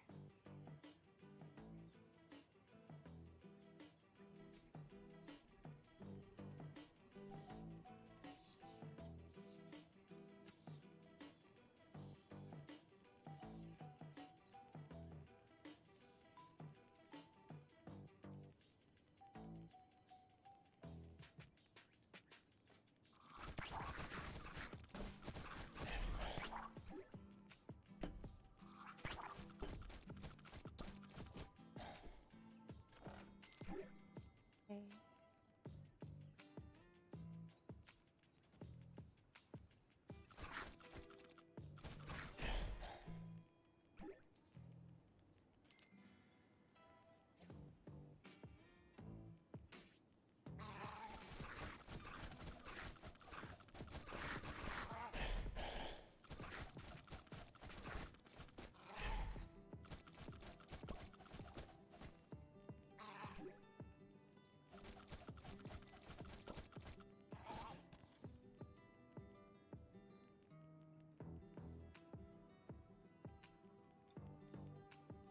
I'm guarding the eastern gate. None shall pass. You want through? Yeah, right. Don't make me laugh. Do I look like a western gate guard to you?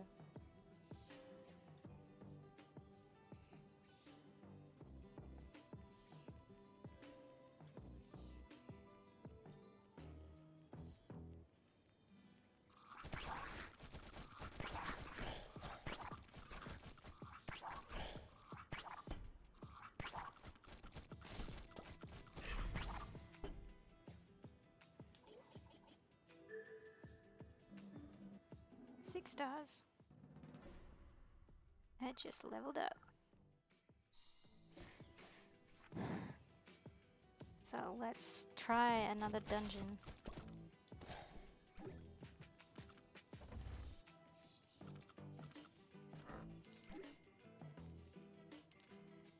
So far the game's really easy and it's compelling to continue it. This one, I still don't have enough stars for this one, but I can go do the other one.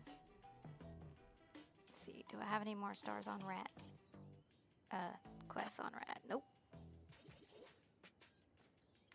But I do on these two. Gah. I just don't like ranged attackers. They're not strong at all.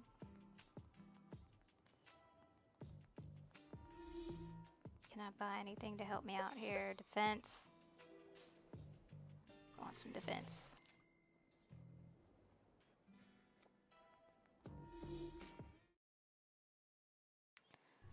Yeah, scene transitions are fun.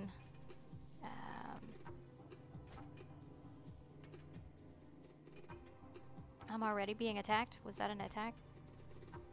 Oh, no. It changed again. Ever since Calamity showed up, these dungeons keep changing whenever I leave. I'm never gonna make it to the end if the walls keep shifting.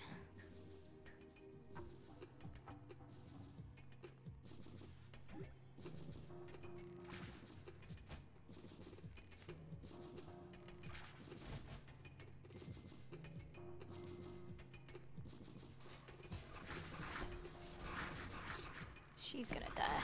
Ah! Okay.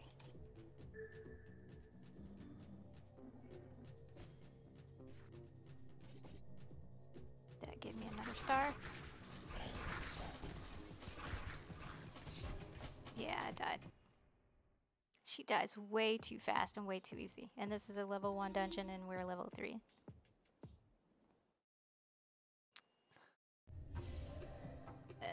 And it's already changed.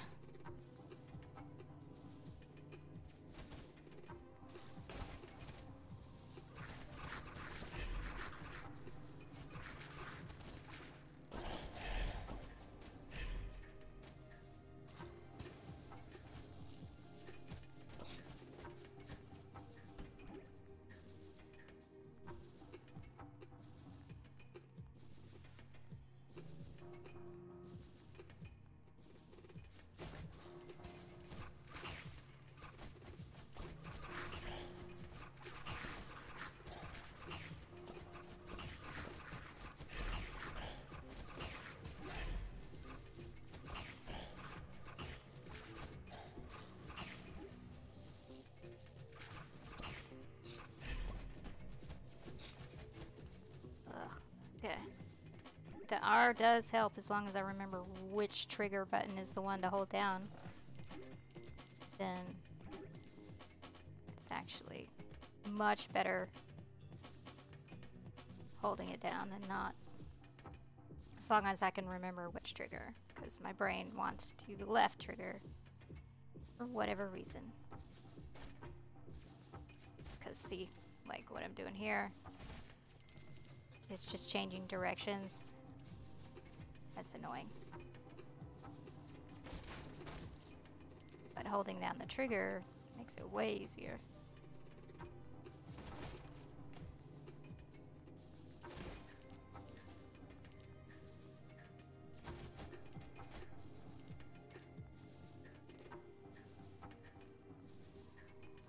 But I have to stop and think about it. Which trigger am I supposed to be using right now?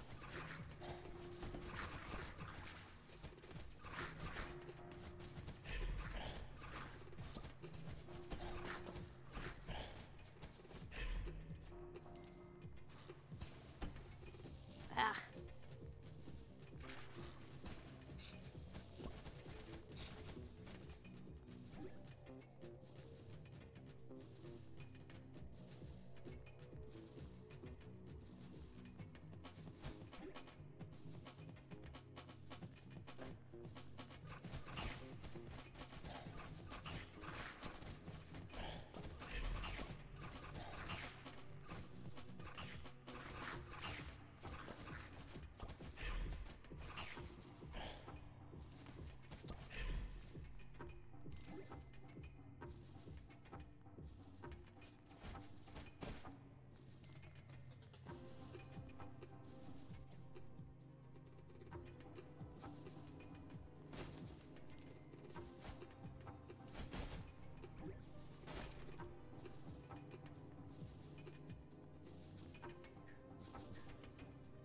to consciously stop and think, which trigger do I hold down? And think about it before I go into a fight, or... So it starts to get a little bit more complicated that way.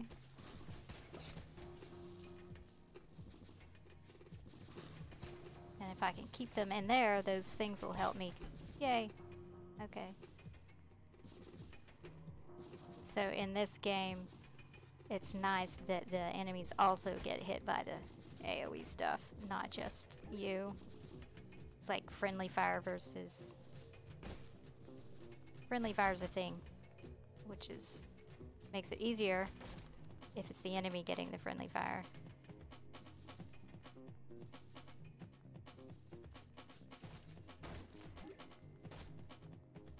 Okay. I need to check the whole floor before I have to... Is that the whole floor? No. Oh.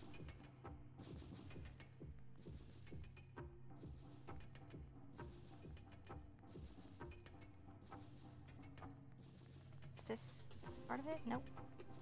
Okay, maybe that was the whole floor.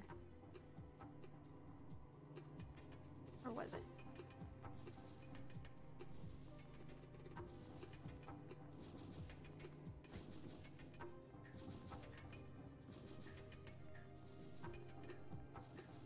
Nope, that's the whole floor. Good. Uh-oh. Already? Where's the enemies?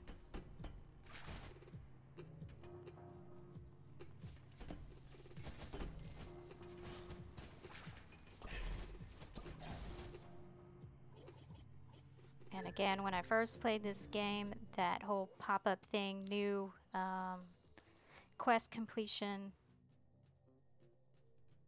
upset me because it was interfering in the middle of a fight, which in other games I'm not used to stopping in the middle of the fight to do something like complete a quest.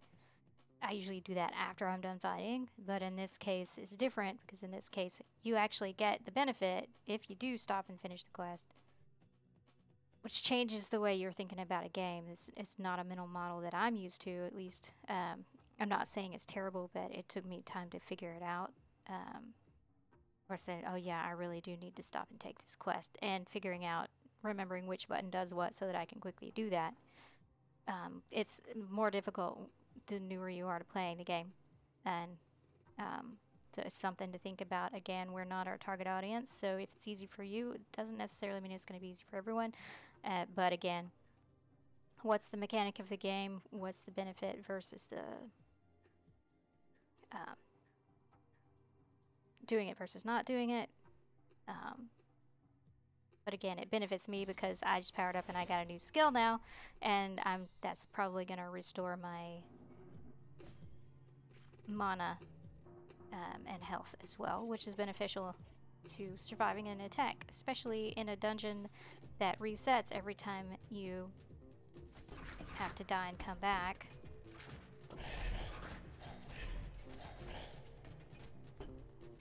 So I don't want to have to do that. I probably will again, because ugh. No, give me food. Ah, and I'm having to think about which way to lock. Thank you.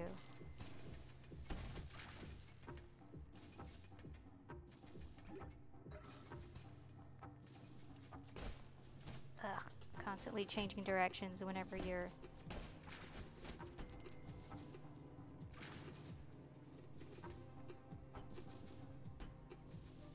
Where's that enemy coming from? Ugh, changing... That part's the annoying part.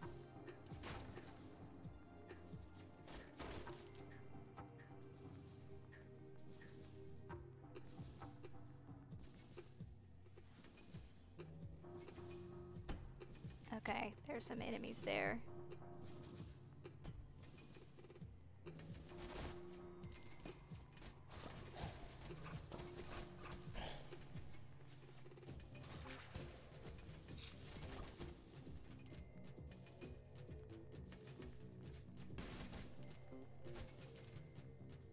Again, keeping them in the line of that helps me.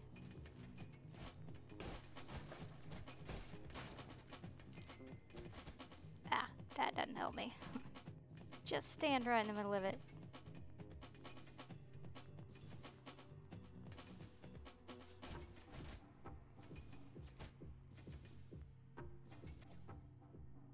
Okay, I'm done with this one. Need to go down.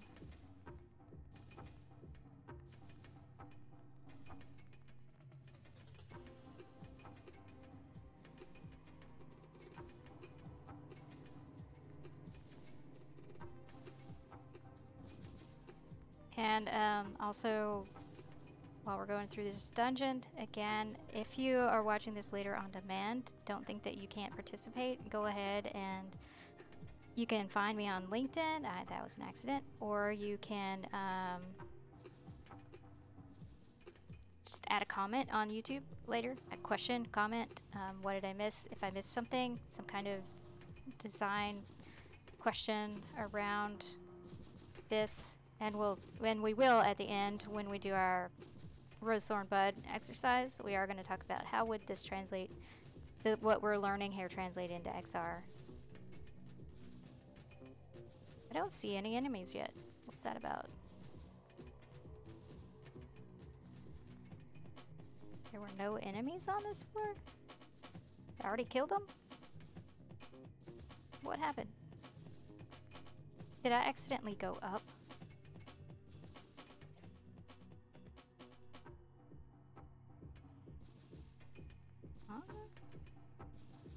That's weird. I'm not complaining. But that is weird. They're all dead already.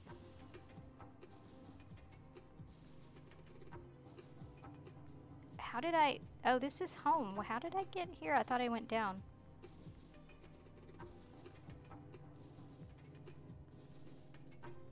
I don't know how I got lost. I guess while I was talking. Accidentally went the wrong way, I guess.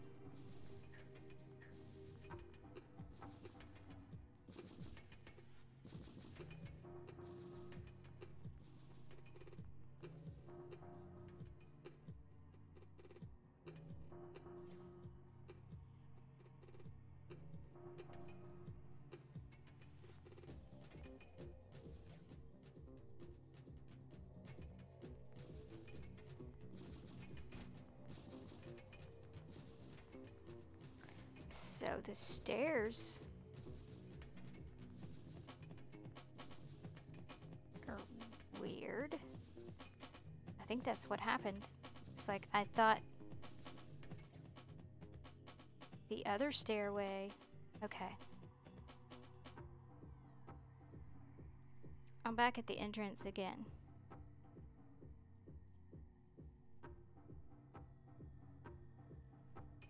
I'm back at the entrance. I'm back at the entrance again.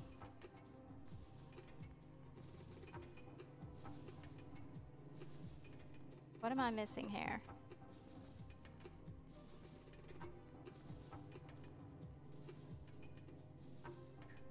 Okay. Now it's saying go down. So if I do this, I'm back at the entrance.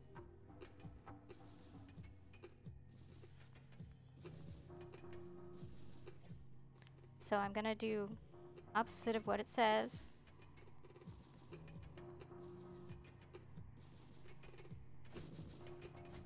And I'm probably gonna die before I finish this, because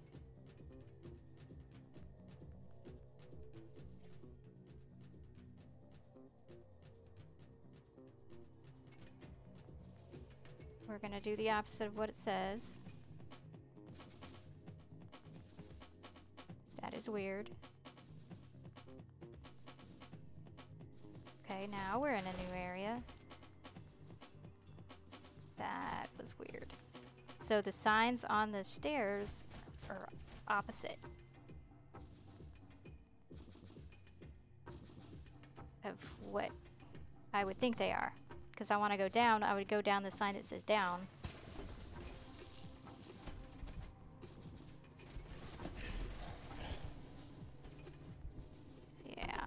not to die anyway.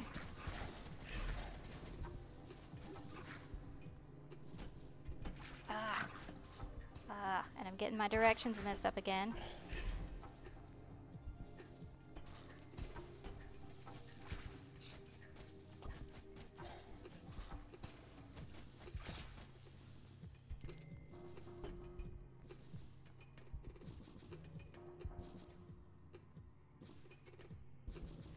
Yeah, and the frustrating thing is that I'm gonna have to restart this whole dungeon again if I die.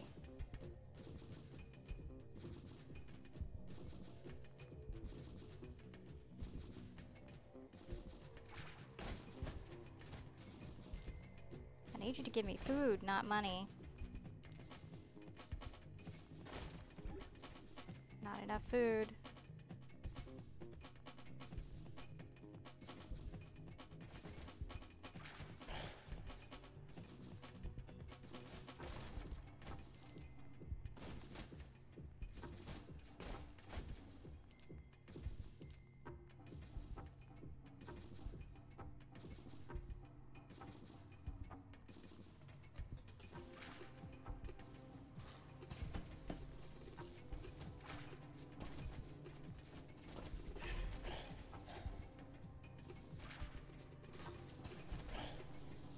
Is this restoring my health?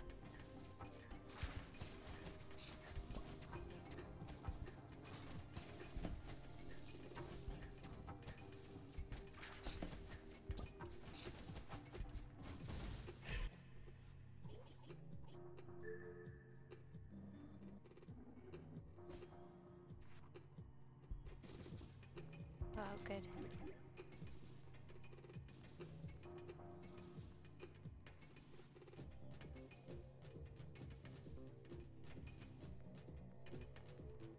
Not enough, but...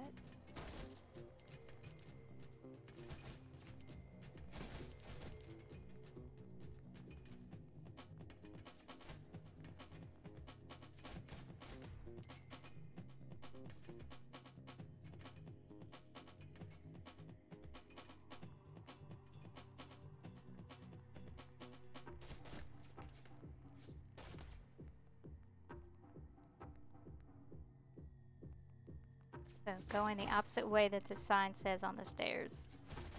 That is something important to notice. Oh, thank you, I need food.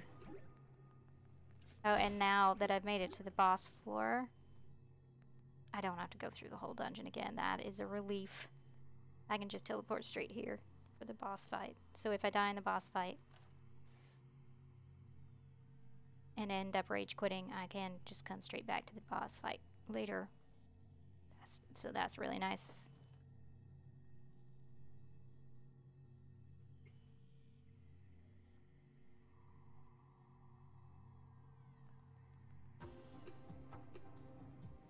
But those stairs, that's a pretty important issue. The signs are backwards on the stairs from what they should be. I'm going to clip that too, so that I'm thinking I need to go, that these are the stairs to go down, but they're actually the stairs to go up, because that sign says down. And so I was going the opposite way and I was getting lost. I was going to the wrong floor because I was reading the sign and trying to go the way the sign was saying. So that is an important mental model to think about with players and see, does anyone else have this issue? I don't remember ever having this issue before. So I'm not sure. She's weak, and I'm going to switch to this dude to see if that helps anything. Wait, what level is she now, D? Because he's got quest 2. Yeah.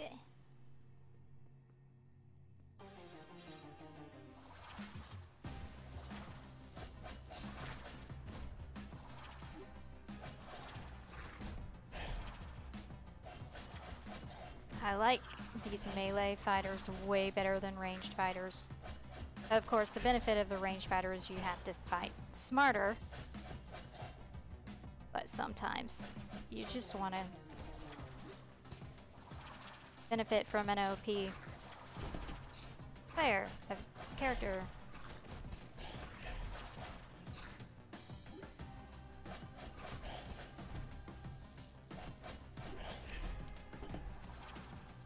And I'm guessing, nope.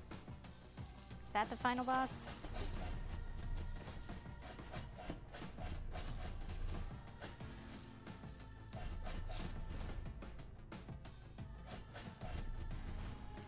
Woo, yay. Okay. Good. I got more power-ups.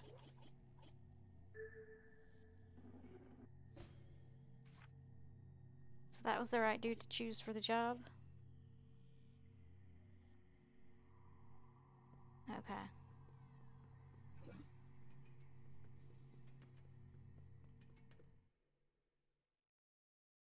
So that's the whole part of this game, is to figure out which one's going to be the best for the job. Which form.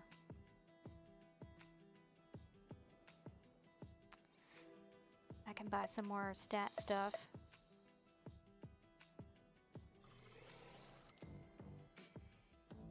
And I can power up something. Let's see, what do I want to power up?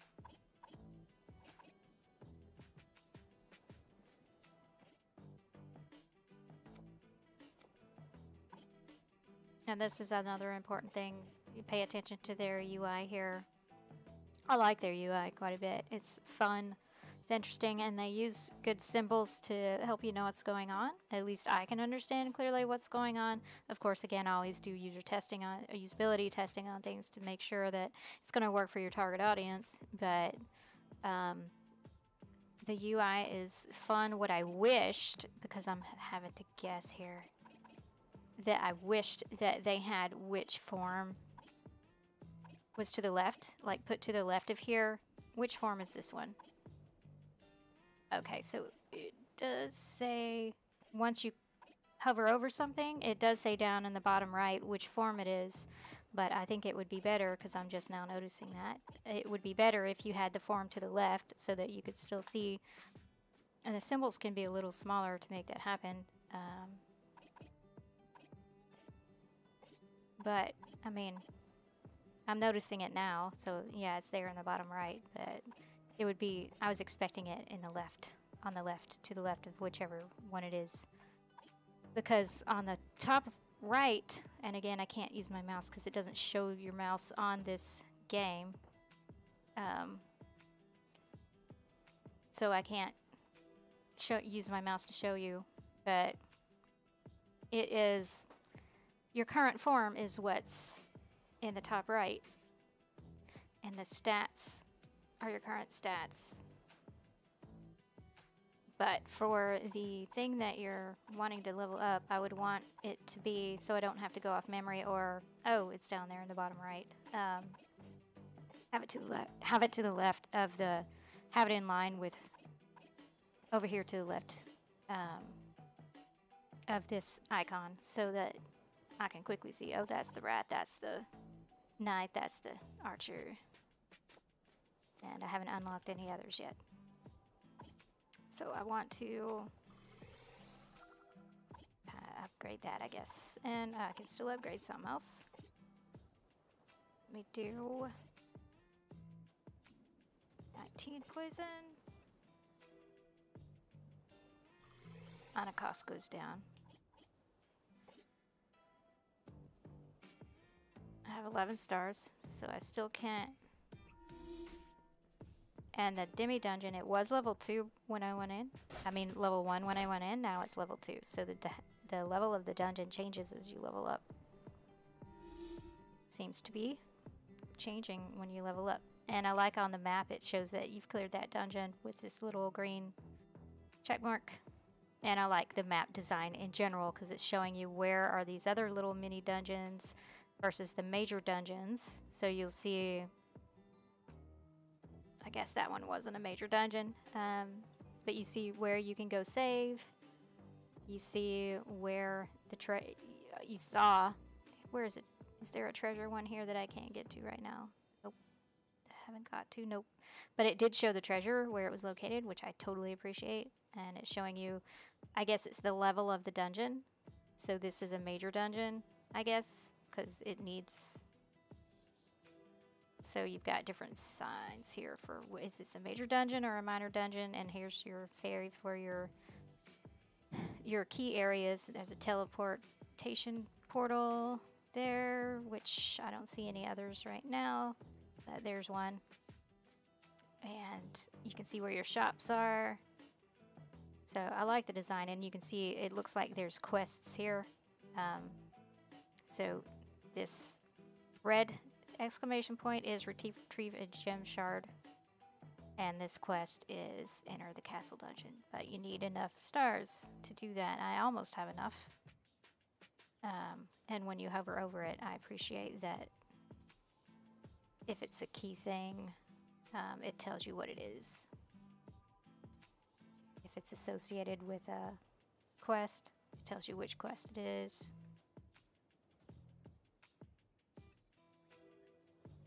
So, and it's fun that it's just a hand-drawn map. It's just, doesn't have to be perfect, beautiful design. And this design actually reminds me of platformer games, or the older school games that you play. Side-scrolling for your console and your little handheld portable game sets like your Vita and so forth. So it's a nice nostalgic design there.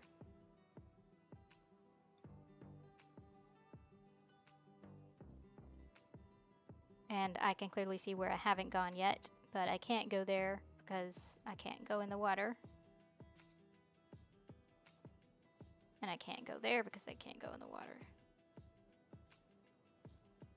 So there are areas of the map that aren't open to me yet. I haven't gone down here yet, so I should try going down there. So I need to continue leveling up anyway and getting more stars anyway. And that requires doing these little mini quests for the characters, like fighting stuff. So I still need to continue doing that anyway. Well, there's one down.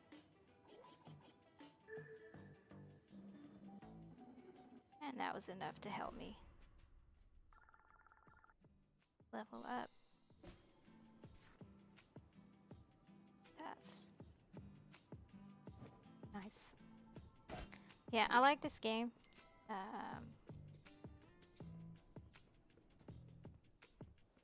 It's not specifically a platformer game, but it feels like one, kind of.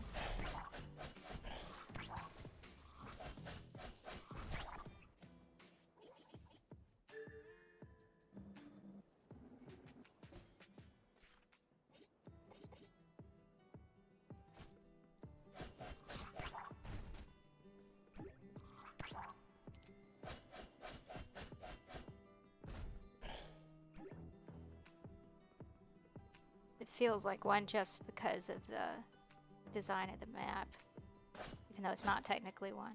It's not one.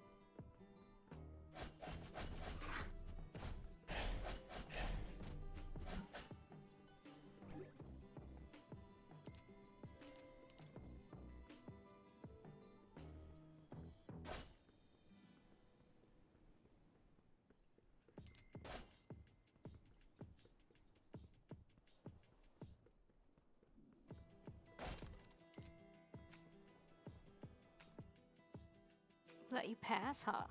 I don't know how the Eastern Gate Guard does it, but over here we follow orders. No exceptions, not even for fellow members of the Guard. So I guess that's an area that I'm not ready for yet. So it's nice that they keep you out of those areas if they think that you're too, or it's either because you're too low or because you almost have enough stars. Or because the MSQ, you haven't finished something you need to in the MSQ yet to go to that part of the dungeon or the map.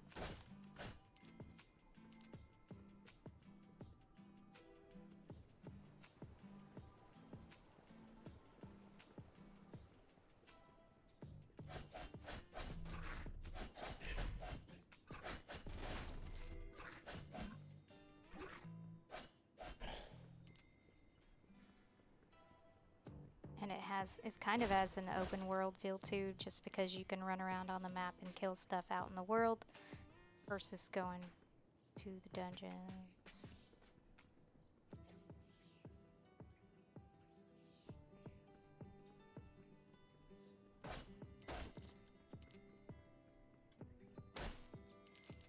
Did I already do this one?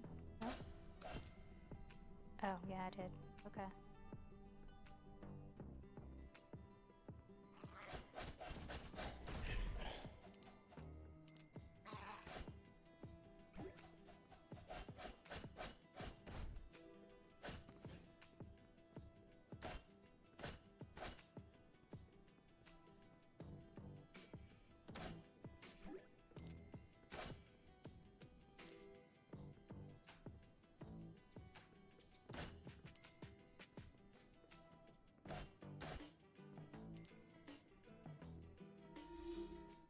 Okay, let's see about this dungeon.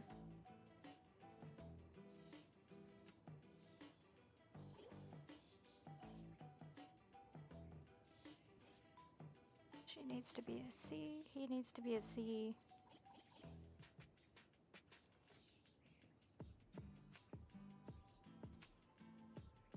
Let's do this dungeon and then, or a little bit. Let's see how far I get. And then we'll do our Rose Thorn Bud.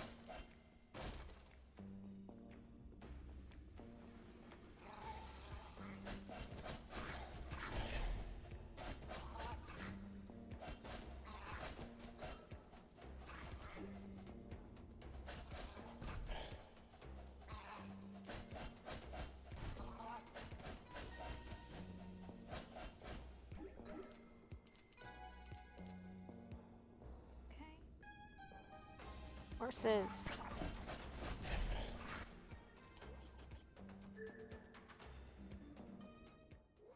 Oh, I leveled up. Nice. And I unlocked horse. Yay.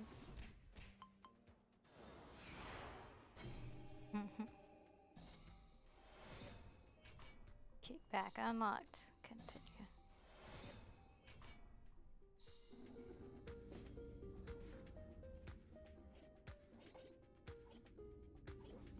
So, do I want to try it yet? Let me finish the fight I'm in the middle of.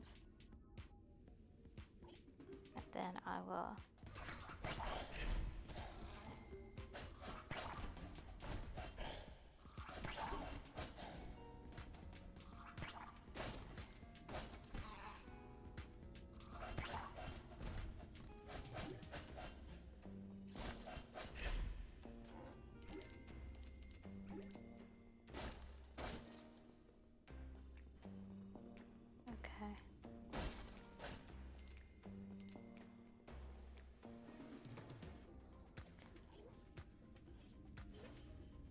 Let's try horsey. So it's the same behavior as the ranger. You have to face a certain way, and you can use lock. Okay. Yeah. But again, you have to think about it.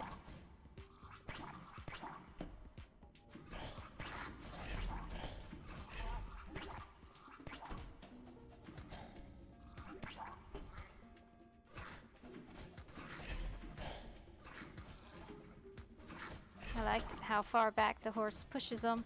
It's like, get away from me.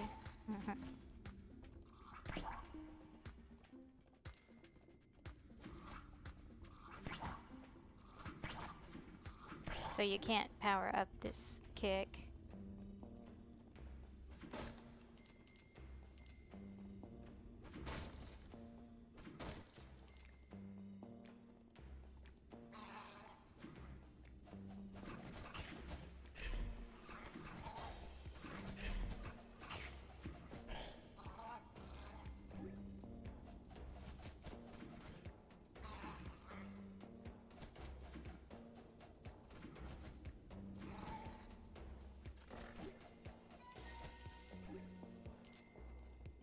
Horse is fun.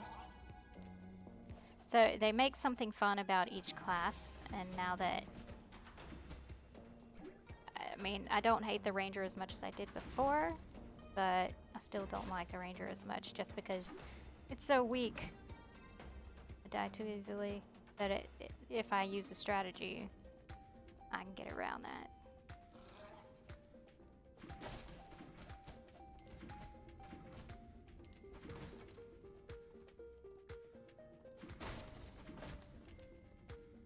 But I like the horse.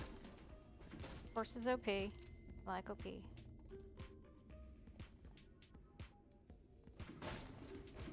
And for those new to gaming, OP means overpowered.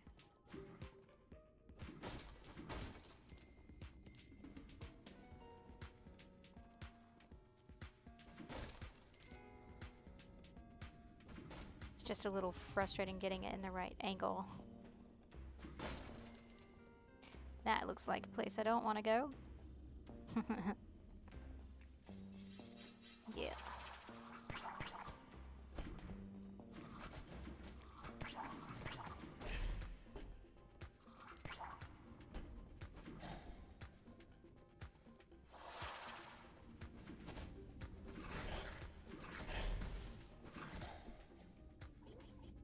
Okay.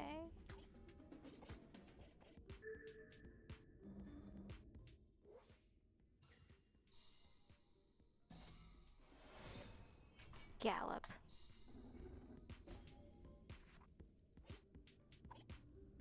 Hold to zoom forward, trampling anyone in your way. Cost 30 mana.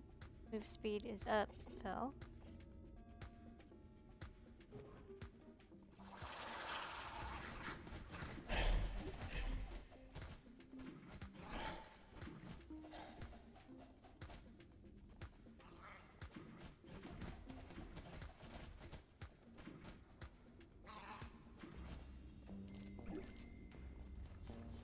Okay, so you fight each mini-boss to unlock the next area.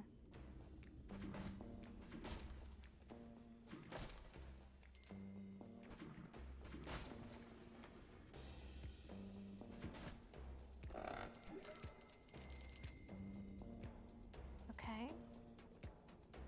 Oh, okay, now I can go this way.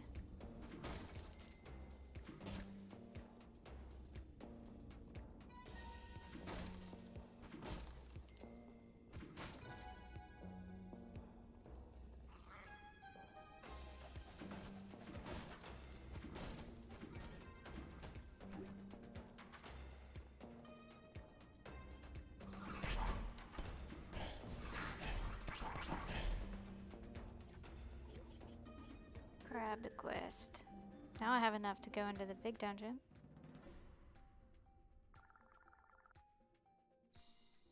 We're not going to do it because it's already after 2, but now I have enough to go in there.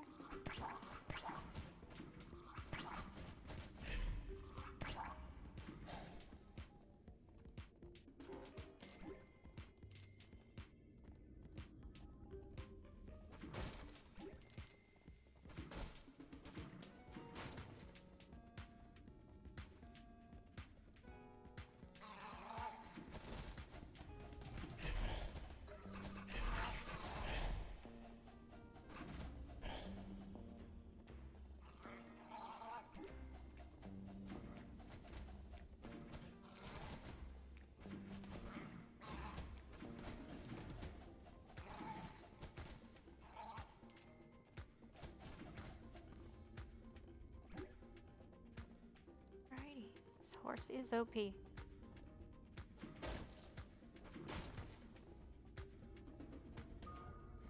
And I've made it to the... guessing this is the boss fight.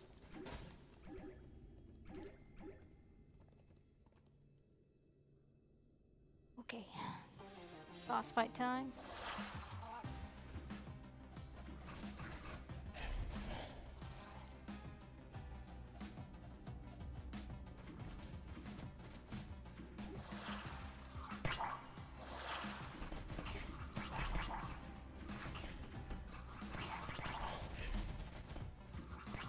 I like the horse.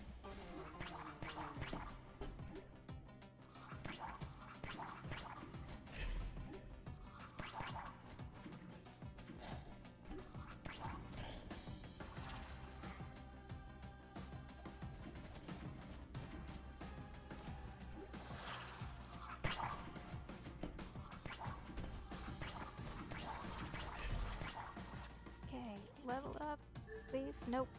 No level up. But I am getting a lot of Thorn points, so that does help. Level up in a way.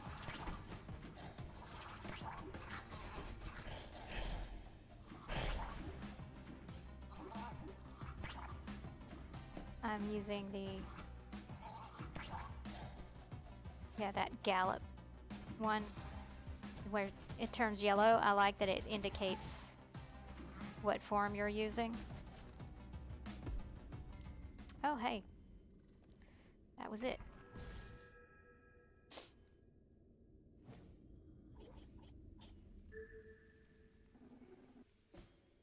I have 19.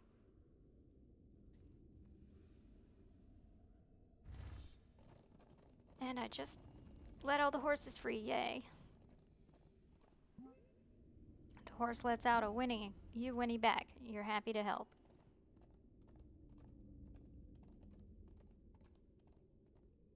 And now I can power up some stuff too. Let's see, I want to power up that horsey.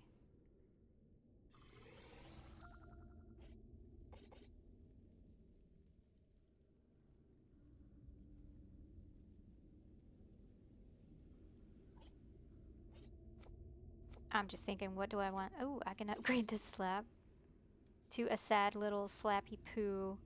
Lost 20 mana. It's still a sad little slappy poo, though.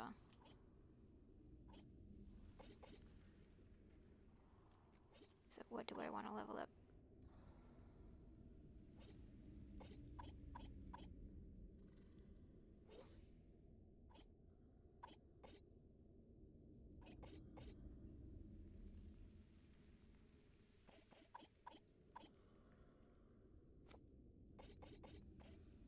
Gallop.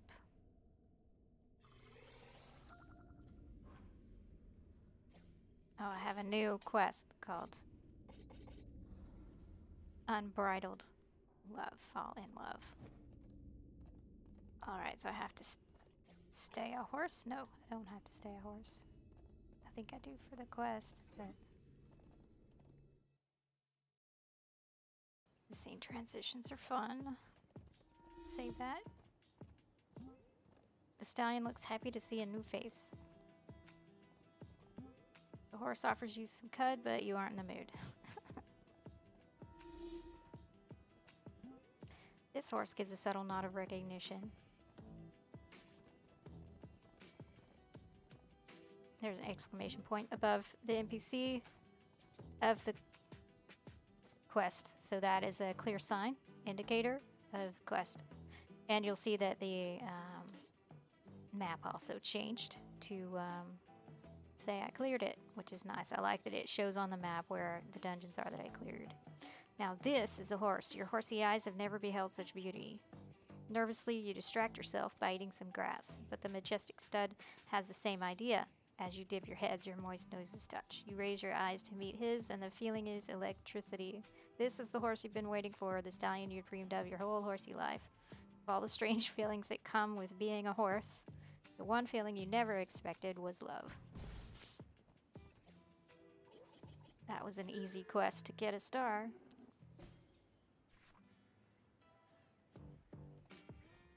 That's funny. Okay, so now let's go ahead and do the... Let me save. Now we'll go ahead and do the rose thorn bud for this. Since it is... And I'm trying to remember how to get to the quit. I hit the touchpad. Yes, so that was...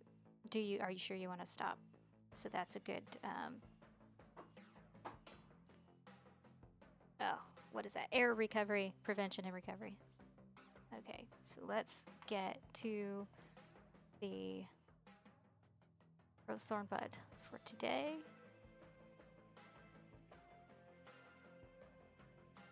And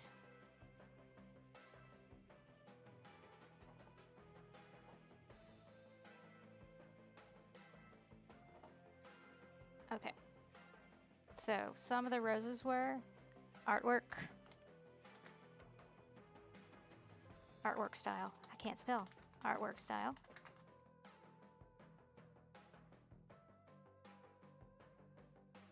gonna say it's a fun artwork, so. Like the maps, the area maps are hand-drawn.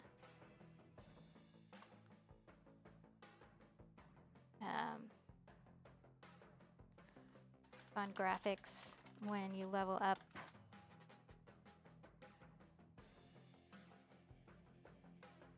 And unlock a new form.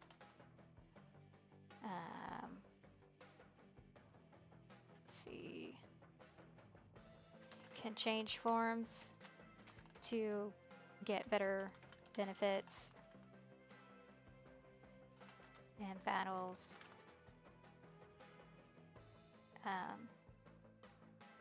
Depending on battle situation. I'm sure there's a better way of saying that. But as you can see in the Rose Thorn Bud method, if you haven't seen me do this before, I make very short little notes. It's not a dissertation. I'm not writing a whole lot on each one. It's keeping the points very short and simple for quick scanning, quick discussion.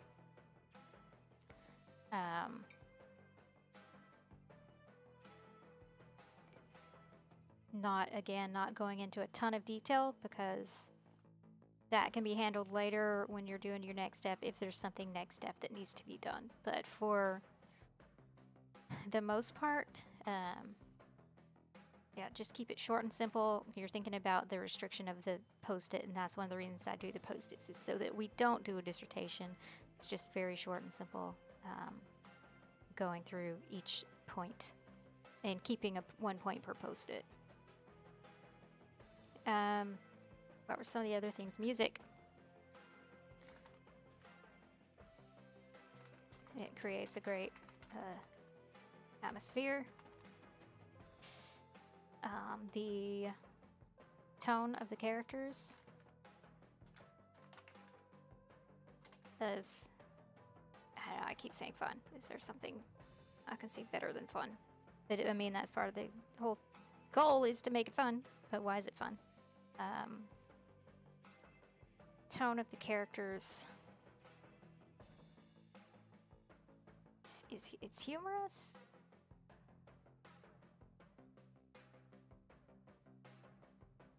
More, I think it's hard to say what it is, but it's more like, you know, in a lot of games, a lot of the characters are just like the hero type, but in this one, it's like kind of non-hero. You're a nobody.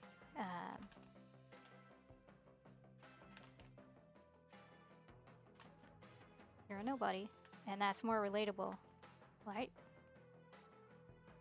Yeah, it's more relatable than your normal like hero types that you have in video games. That's what I'm trying to get at, I guess. And this also, so did I already say the UI? I like the UI design. Design is clear, and what would the word be? It's not so much relaxed as is.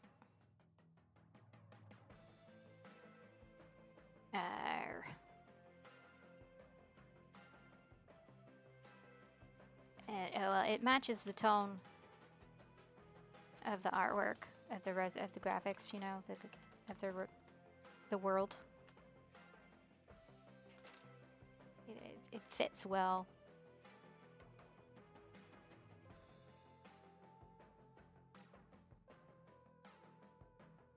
Fits that feel and polish of the game. And a lot of games don't do that. You'll see incredibly, like, not very well thought out UI. That it can be ugly. It doesn't fit the rest of the game at all in the style. it's just like an afterthought. It's like, we need this UI to make it playable, but I care more about, a lot of game developers care more about the environment and the mechanics of the game, and not as much about the graphics, the UI, the UX side of it, and that's where you get a lot of problems with game design. And UI design is a big part of it, and getting your UI to feel like the rest of your game is important for that polish of the game and that tone of the game and the atmosphere that you're trying to create. Everything goes together. Your sound effects, your audio, your voice acting if you have any, your graphics, your character design, your UI design, all of it, your NPC behaviors, all of it goes together to make a good game and make a game feel whether or not it's been thought out and polished, versus there are a lot of games out there, like I said, that UI was obviously an afterthought because they didn't even put a lot of thought into the visual design. But then there are some that put a lot of thought into the visual design, and it's very cool looking, but isn't actually easy to use. So your user experience, it's very important to have people who know how to do user research, usability research, and user testing, usability testing, and things like that to really make your game feel polished and well thought out and well designed and well executed. And this game, for the most part, is very good. I really like this game. I like the music, I like the tone, the atmosphere, and this. It's cute and gross at the same time because you've got all these bugs flying everywhere around this rotting food that you see in the background. I guess you can't see it through my camera. Let me turn off my camera real quick so you can see it. There, bugs on rotting food. It's gross, but it's also cute. So, a lot of good things. This game makes me want to try. So this is a very important thing. So this game makes me want to try their other games. And that's Drinkbox. Is the name of the game developer, I believe, for this one. Let me double check real quick. Yeah, Drinkbox Studios. So that right there is a win. That is a big win. This is saying they're actually wanting to try out our other games, and they're actually wanting to spend money on our other games. So that is a good design. That is a successful design. So now there were still some thorns, potential buds, and I, again, don't want to spend a horrible amount of time on this, so let's just, those were the big things that stood out to me. Did I already say you can change forms? Yes, okay. And again, if you're watching this later, if you're watching this now, go ahead and add comments. What do you think could be added to this rose thorn bud if you're watching? Give me some feedback in the chat. Let me know, is there something that you think I should add that I haven't added to roses? But I'm going to move on to thorns while you're doing that, if you're watching, or if you're watching this later on YouTube. Don't think that just because the stream's over that you can't participate. Go ahead and make your comments in the chat, in the comments in the YouTube video, and I do check the comments. I do look at them, and if you have some questions or something, I will respond to you. Go ahead and do that. I want this to be, even though you're not watching it live, I still want you to be able to benefit from it. So go ahead and do that. Feel free to do that. So Thorns. I wrote a couple down so I wouldn't forget them. So which section of the game was that in? Let me look real quick. The options versus controls menu. Well, that was another thing. Expected controls to be where I set up controller options. And I can't spell anything. But just showed which controls do what? And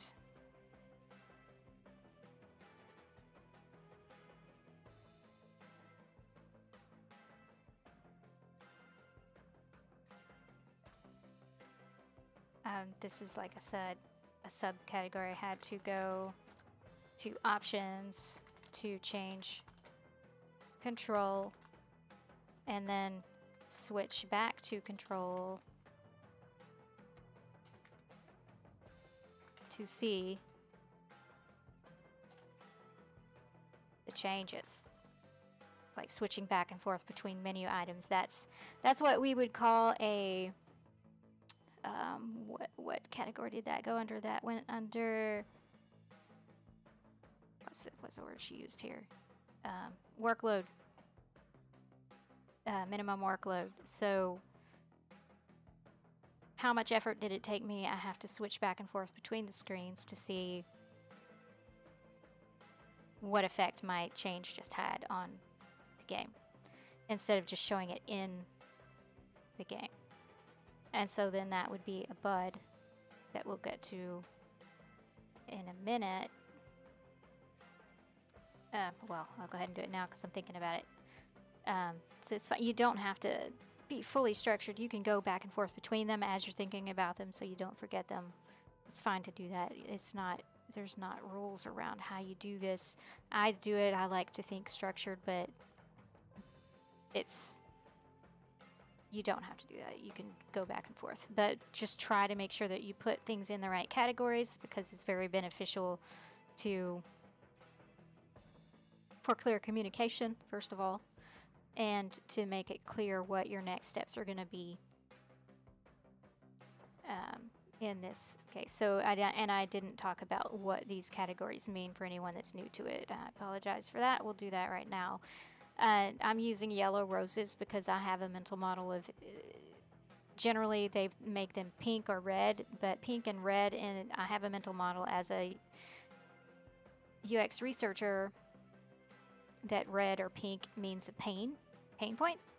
So my brain automatically reads it as a pain point or something bad. So I've changed it to where, and the same for green, because they would put Thorns as green, which is opposite of my mental model. Green means good.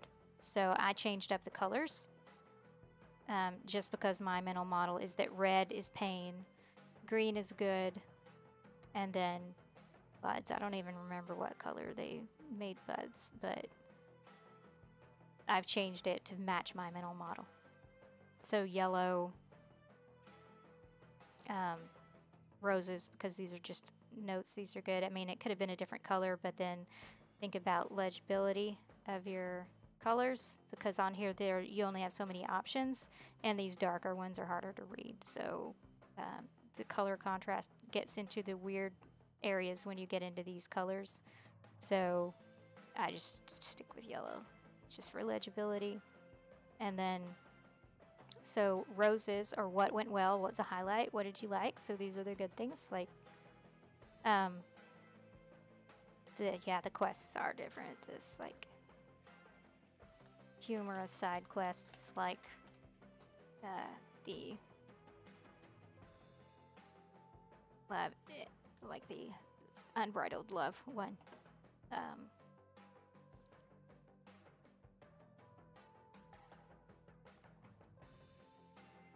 Those are humorous and different.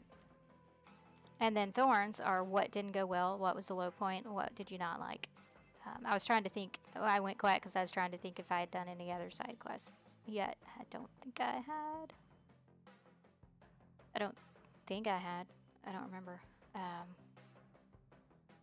But they're fun, humorous side quests that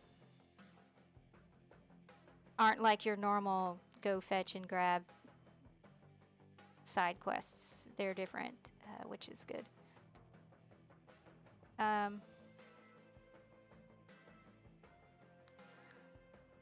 Yeah, I guess I'll add that. Not standard fetch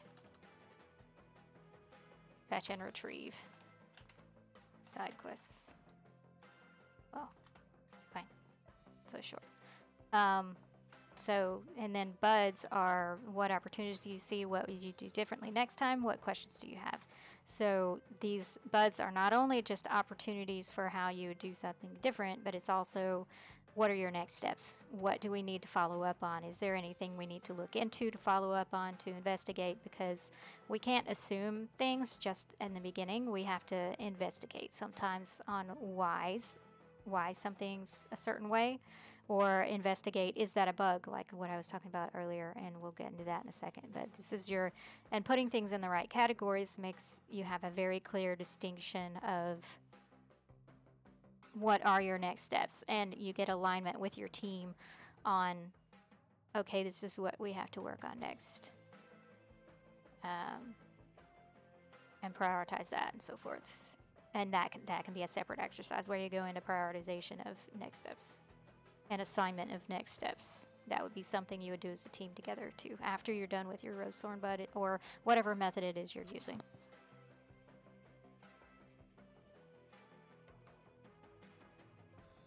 So what was I going to say? So I had to go put them together. Yeah. Together in one place instead of switching back and forth.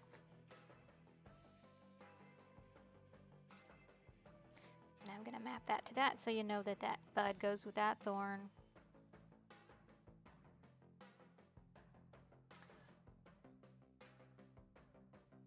And it's fine to show what controllers do what, because that's how I was able to verify that I had the right controller setting, which was one of the other thorns, was that here. Is that the right color? Nope, that's a different color. Some of these are just really close in color together, which makes it also hard. So think about your color coding as well when you're doing these. Give them enough contrast so that, and these two, I'm not even sure if these do have enough contrast, but for people with color blindness, if you're color coding stuff, like I have the heading here, can I just make that? Yeah, I can. Okay, cool. Make sure that there are other indicators besides just color, so that people with color blindness or vision issues can still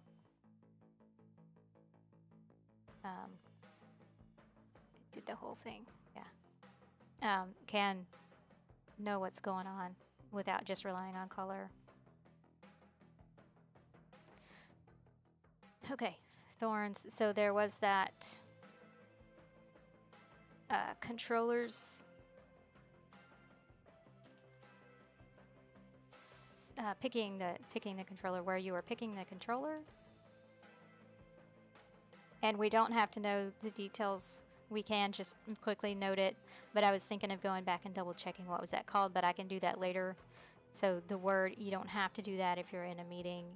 You can if you want, but for time's sake, you don't have to go in and do that and double check that. That can be a next step. Part of the next step is double checking what that's called. But so the problem that I was having was the controller type and picking the right controller type. It was under options, and I talked about it on the stream. And again, if you're watching and you have any more things to add to the rose thorn bud, or you're watching later, add your comments, and I do check them, so go ahead and add them. There might be a delay on the live stream that I may not see it right away, but if you do have some to add, go ahead and do that. Feel free to do that. That's the whole point of this. What I'm trying to get to here is that participation from you guys in the audience, so that we can do this together and learn together, and you actually gain experience doing this, and that's only beneficial for you. So controller type.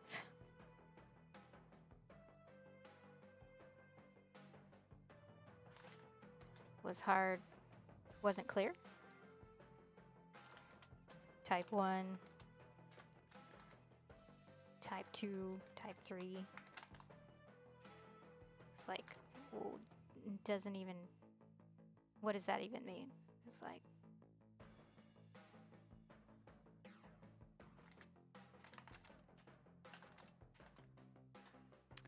okay.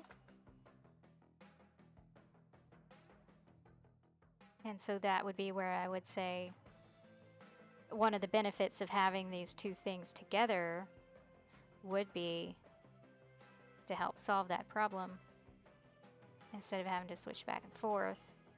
But another thing would be to just go ahead and either use controller type names like Sony, Xbox, or show image with the option.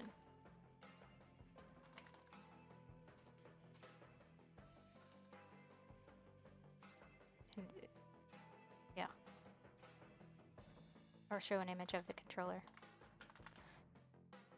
So that it's clear which one you're picking instead of just doing type 1, type 2, type 3.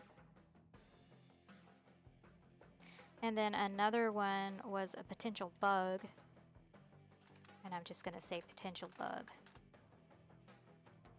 And that was when in the first dungeon, so in that little prison cell and first dungeon,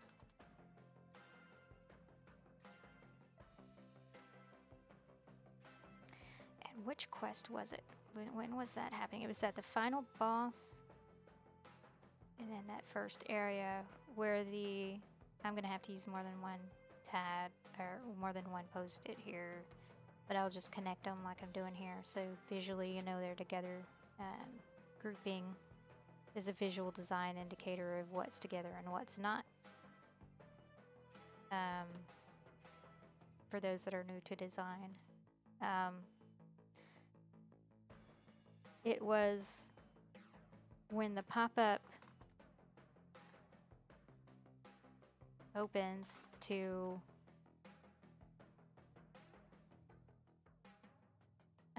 tell you to, what's it telling you to do? Pop-up tells you to use a controller button that looks like touchpad but isn't and doesn't in normal way, and then L2 no longer works to open the menu and have to use the tab on the keyboard to open the menu. And the L2 also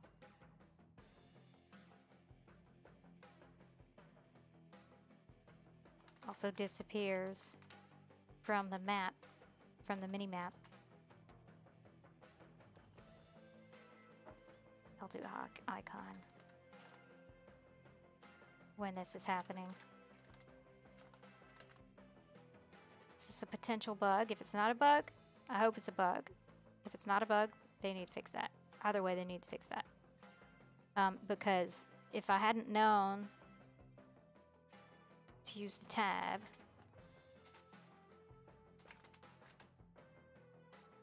on the keyboard, I would have been stuck, unable to progress.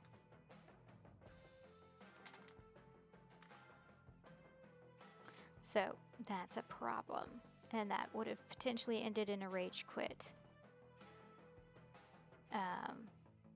So take that seriously. So if it's a bug, yeah, fix the bug. Here, let's see. Let me think about this. And then this will be all we can do for this session. But pop-up tells you to use a controller, so match icons to right to correct controller. That's first and foremost.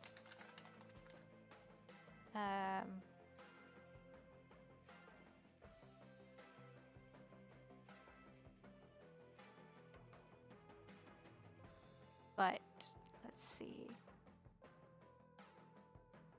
I think it's a bug. I hope it's a bug.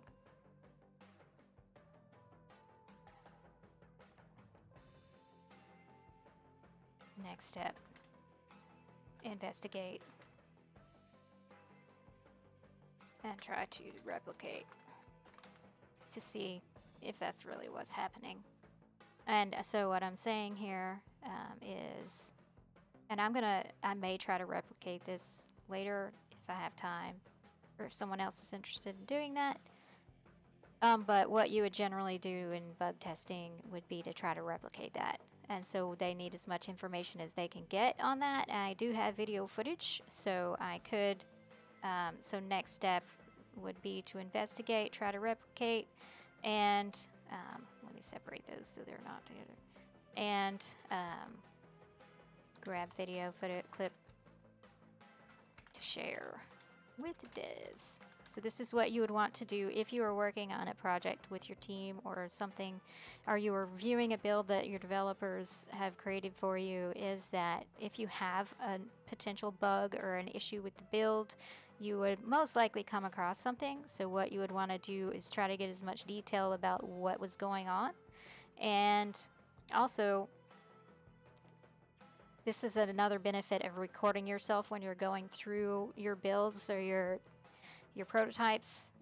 Builds is what I mean by build is the latest version of the game that you're reviewing with your team to, or even during usability testing. If you come across something weird like this, you want to record your walkthroughs, your testing of these things, so that you can grab your clips to share with the devs so they can see what happened and they can try to replicate it. And then if they can replicate it, then they can fix it. But if they can't replicate it, that makes it very hard for them to fix it. So because it's harder to figure out what's going on if they can't replicate it.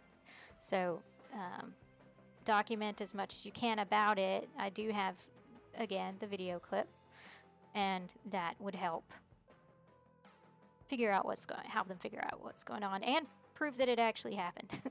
Because I apparently have the touch, and I can make weird things happen to games that nobody can replicate. And I at least have footage to prove that it actually happened and I wasn't imagining it.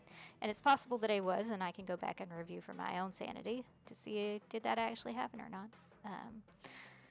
So I think that is enough Rose Thorn Bud. So let's think about how we would translate a game like this into XR, because that is what we're talking about here. That's the whole point of our thing, is besides the gaming UX aspect, how would this translate into XR? Could we make a game like this in XR? Should we? So the art style, I don't think anything really has to change with the art style. I don't think anything really has to change with the art style. You could even do 2D art animated, and it could still look very interesting. I've seen it done. I'm staring into space because I'm thinking. I've seen it done, and it can still be a very immersive and cool experience even with 2D art. So the art style doesn't really have to change. Can still be hand-drawn maps and character design. Same character design.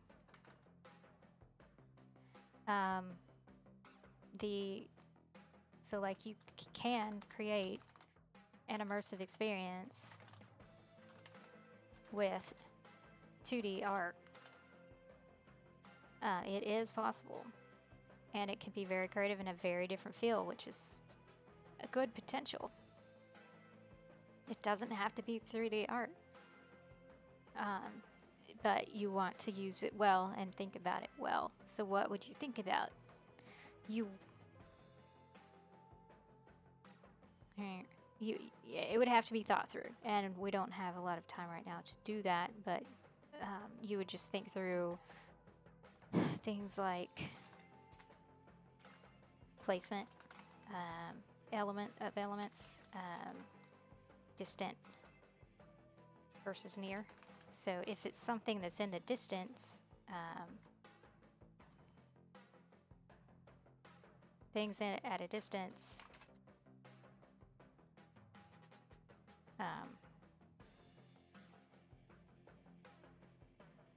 and they do that now, even things that are in the far distance can be a flat image instead of a model. It saves on performance in the VR simulations, like the things in the background to be 2D images placed in 3D space at distances, kind of like they did the old school animation with the cells, the plates that were placed in front of each other to create that parallax effect. You can do that in VR too, for your things that are in the distance.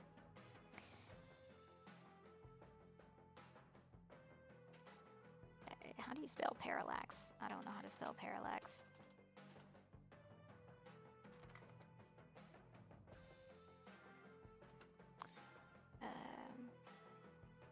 I don't know how to spell parallax.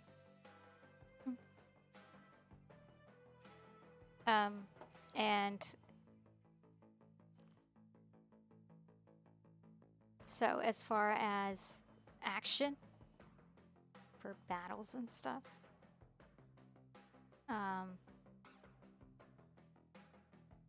NPC behaviors, you would think about the placement of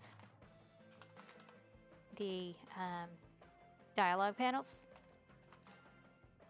in relation to NPCs. Maybe instead of at the bottom of the screen, because there's no screen. There's no screen in, no frame.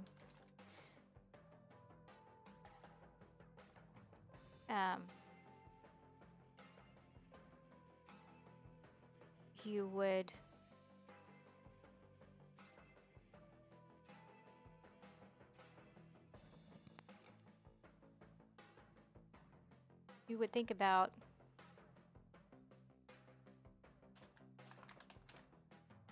it, where is it in relation to the actual NPC? So if it's above the head,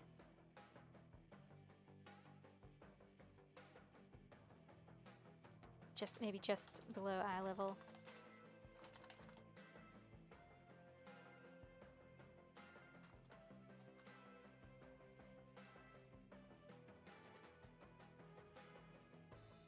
Or like mid torso. It depends. Or just at or below eye level in proximity to the NPC. You'd have to think about it. You'd have to explore that. Explore placement to see what's not obtrusive but still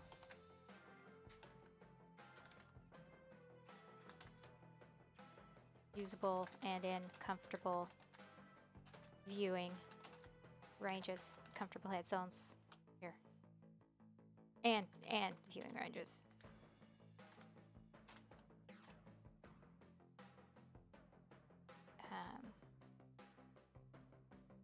So you'd have to think about that, and I would think that you wouldn't want it above their heads, because then people are looking up a lot, and that can cause neck strain. So think about it ergonomically, how you would place that. You don't want it stuck to the HUD. Don't stick things to the HUD. That is annoying. Don't do that. And I have I think I have an article on that somewhere.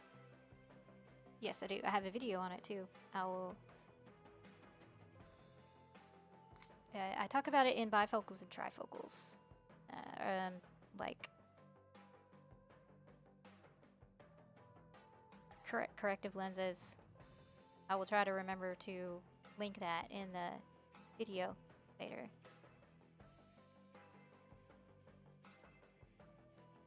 I'll talk about it in there, why you don't want to stick things to a HUD. And now another thing that you would want to think about is the action. So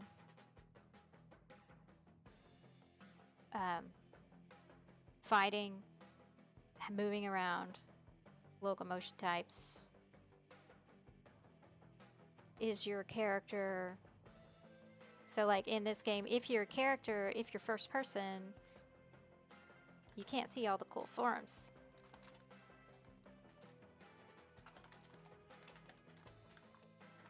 So maybe you might consider trying a scene setup like Moss, where you can see Quill, you can see the character, and you can move it around, but you're still immersed.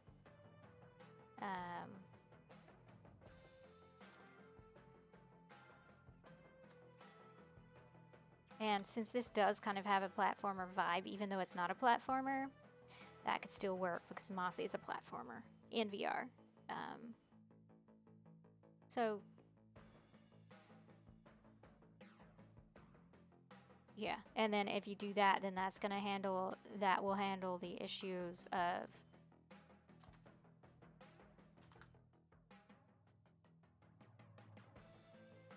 locomotion during battles and the feel of the gameplay. And then that's for VR. So what about mixed reality? Is this something that you would want to play on a mixed reality headset?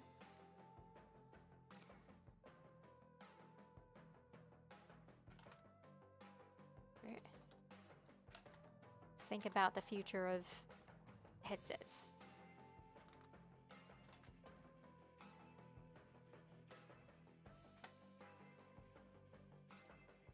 Would you want to do that? I can see potential if it is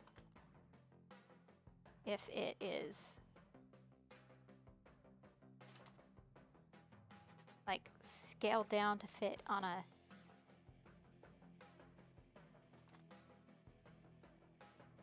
tabletop or surface, and then it can still be in 3D.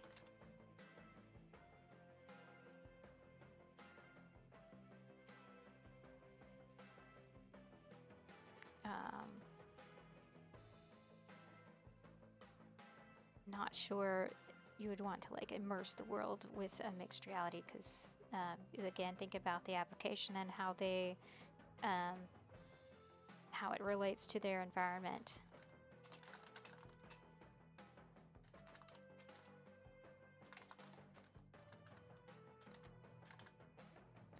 Because then why would you do that? Not just do a VR.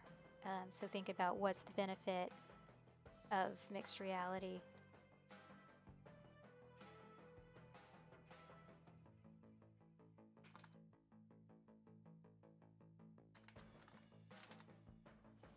For having this game in MR.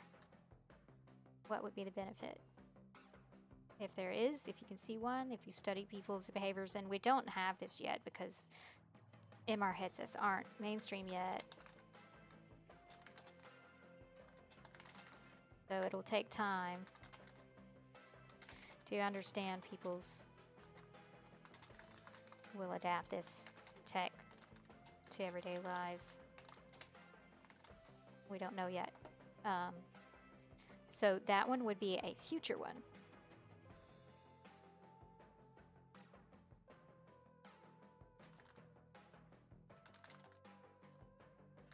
Not ready yet. I mean, if you want to experiment with it, go ahead and do that. That would be great. If you've got access to MR headsets and you can test with people, do it. And you have the time and the budget.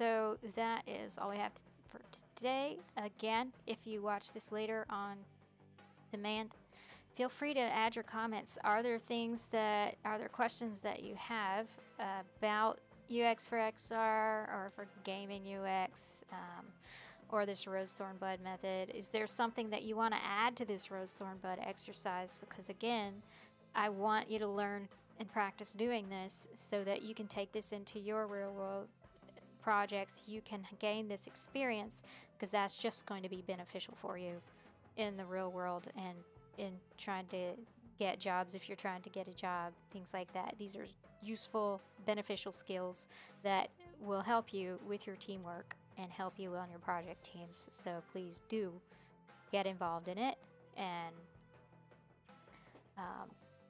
add your comments on YouTube later. It doesn't have to be real time if you're not here on the Twitch stream. I do encourage you to join the Twitch stream so that you can practice and discuss in real time. But if you can't, that doesn't mean you don't have a chance. Add your comments to YouTube and we'll work on it. I do check them again.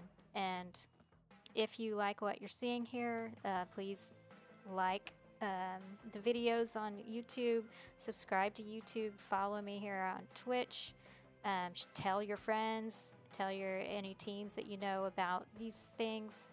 Hey, these are beneficial. My goal here is to help you gain actual experience that you're not going to get unless you have a job, but you can gain some experience here doing this with me. So go ahead and please do tell your friends, tell your teams, even if you're already on a team, if you want to learn these methods. Come watch them later on demand, participate in the comments and in the chat so that we can learn together. And again, if you want to talk to me one-on-one, go ahead. And I do have these labs on Tuesdays, Thursdays for free, 12 p.m. Central. And right now on Twitch, and we're ending this one, but I also have set up office hours on Tuesdays. If you'd like to have some time with me, you can book some time with me to learn more, bring your questions and talk to me. And that is on my website, Pint-Sized Robot Ninja. Let me see if that works on here. Adding it to here, pint-sizedrobotninja.com. And thank you for watching today, and I will see you next week for our next game. Have a good rest of your week.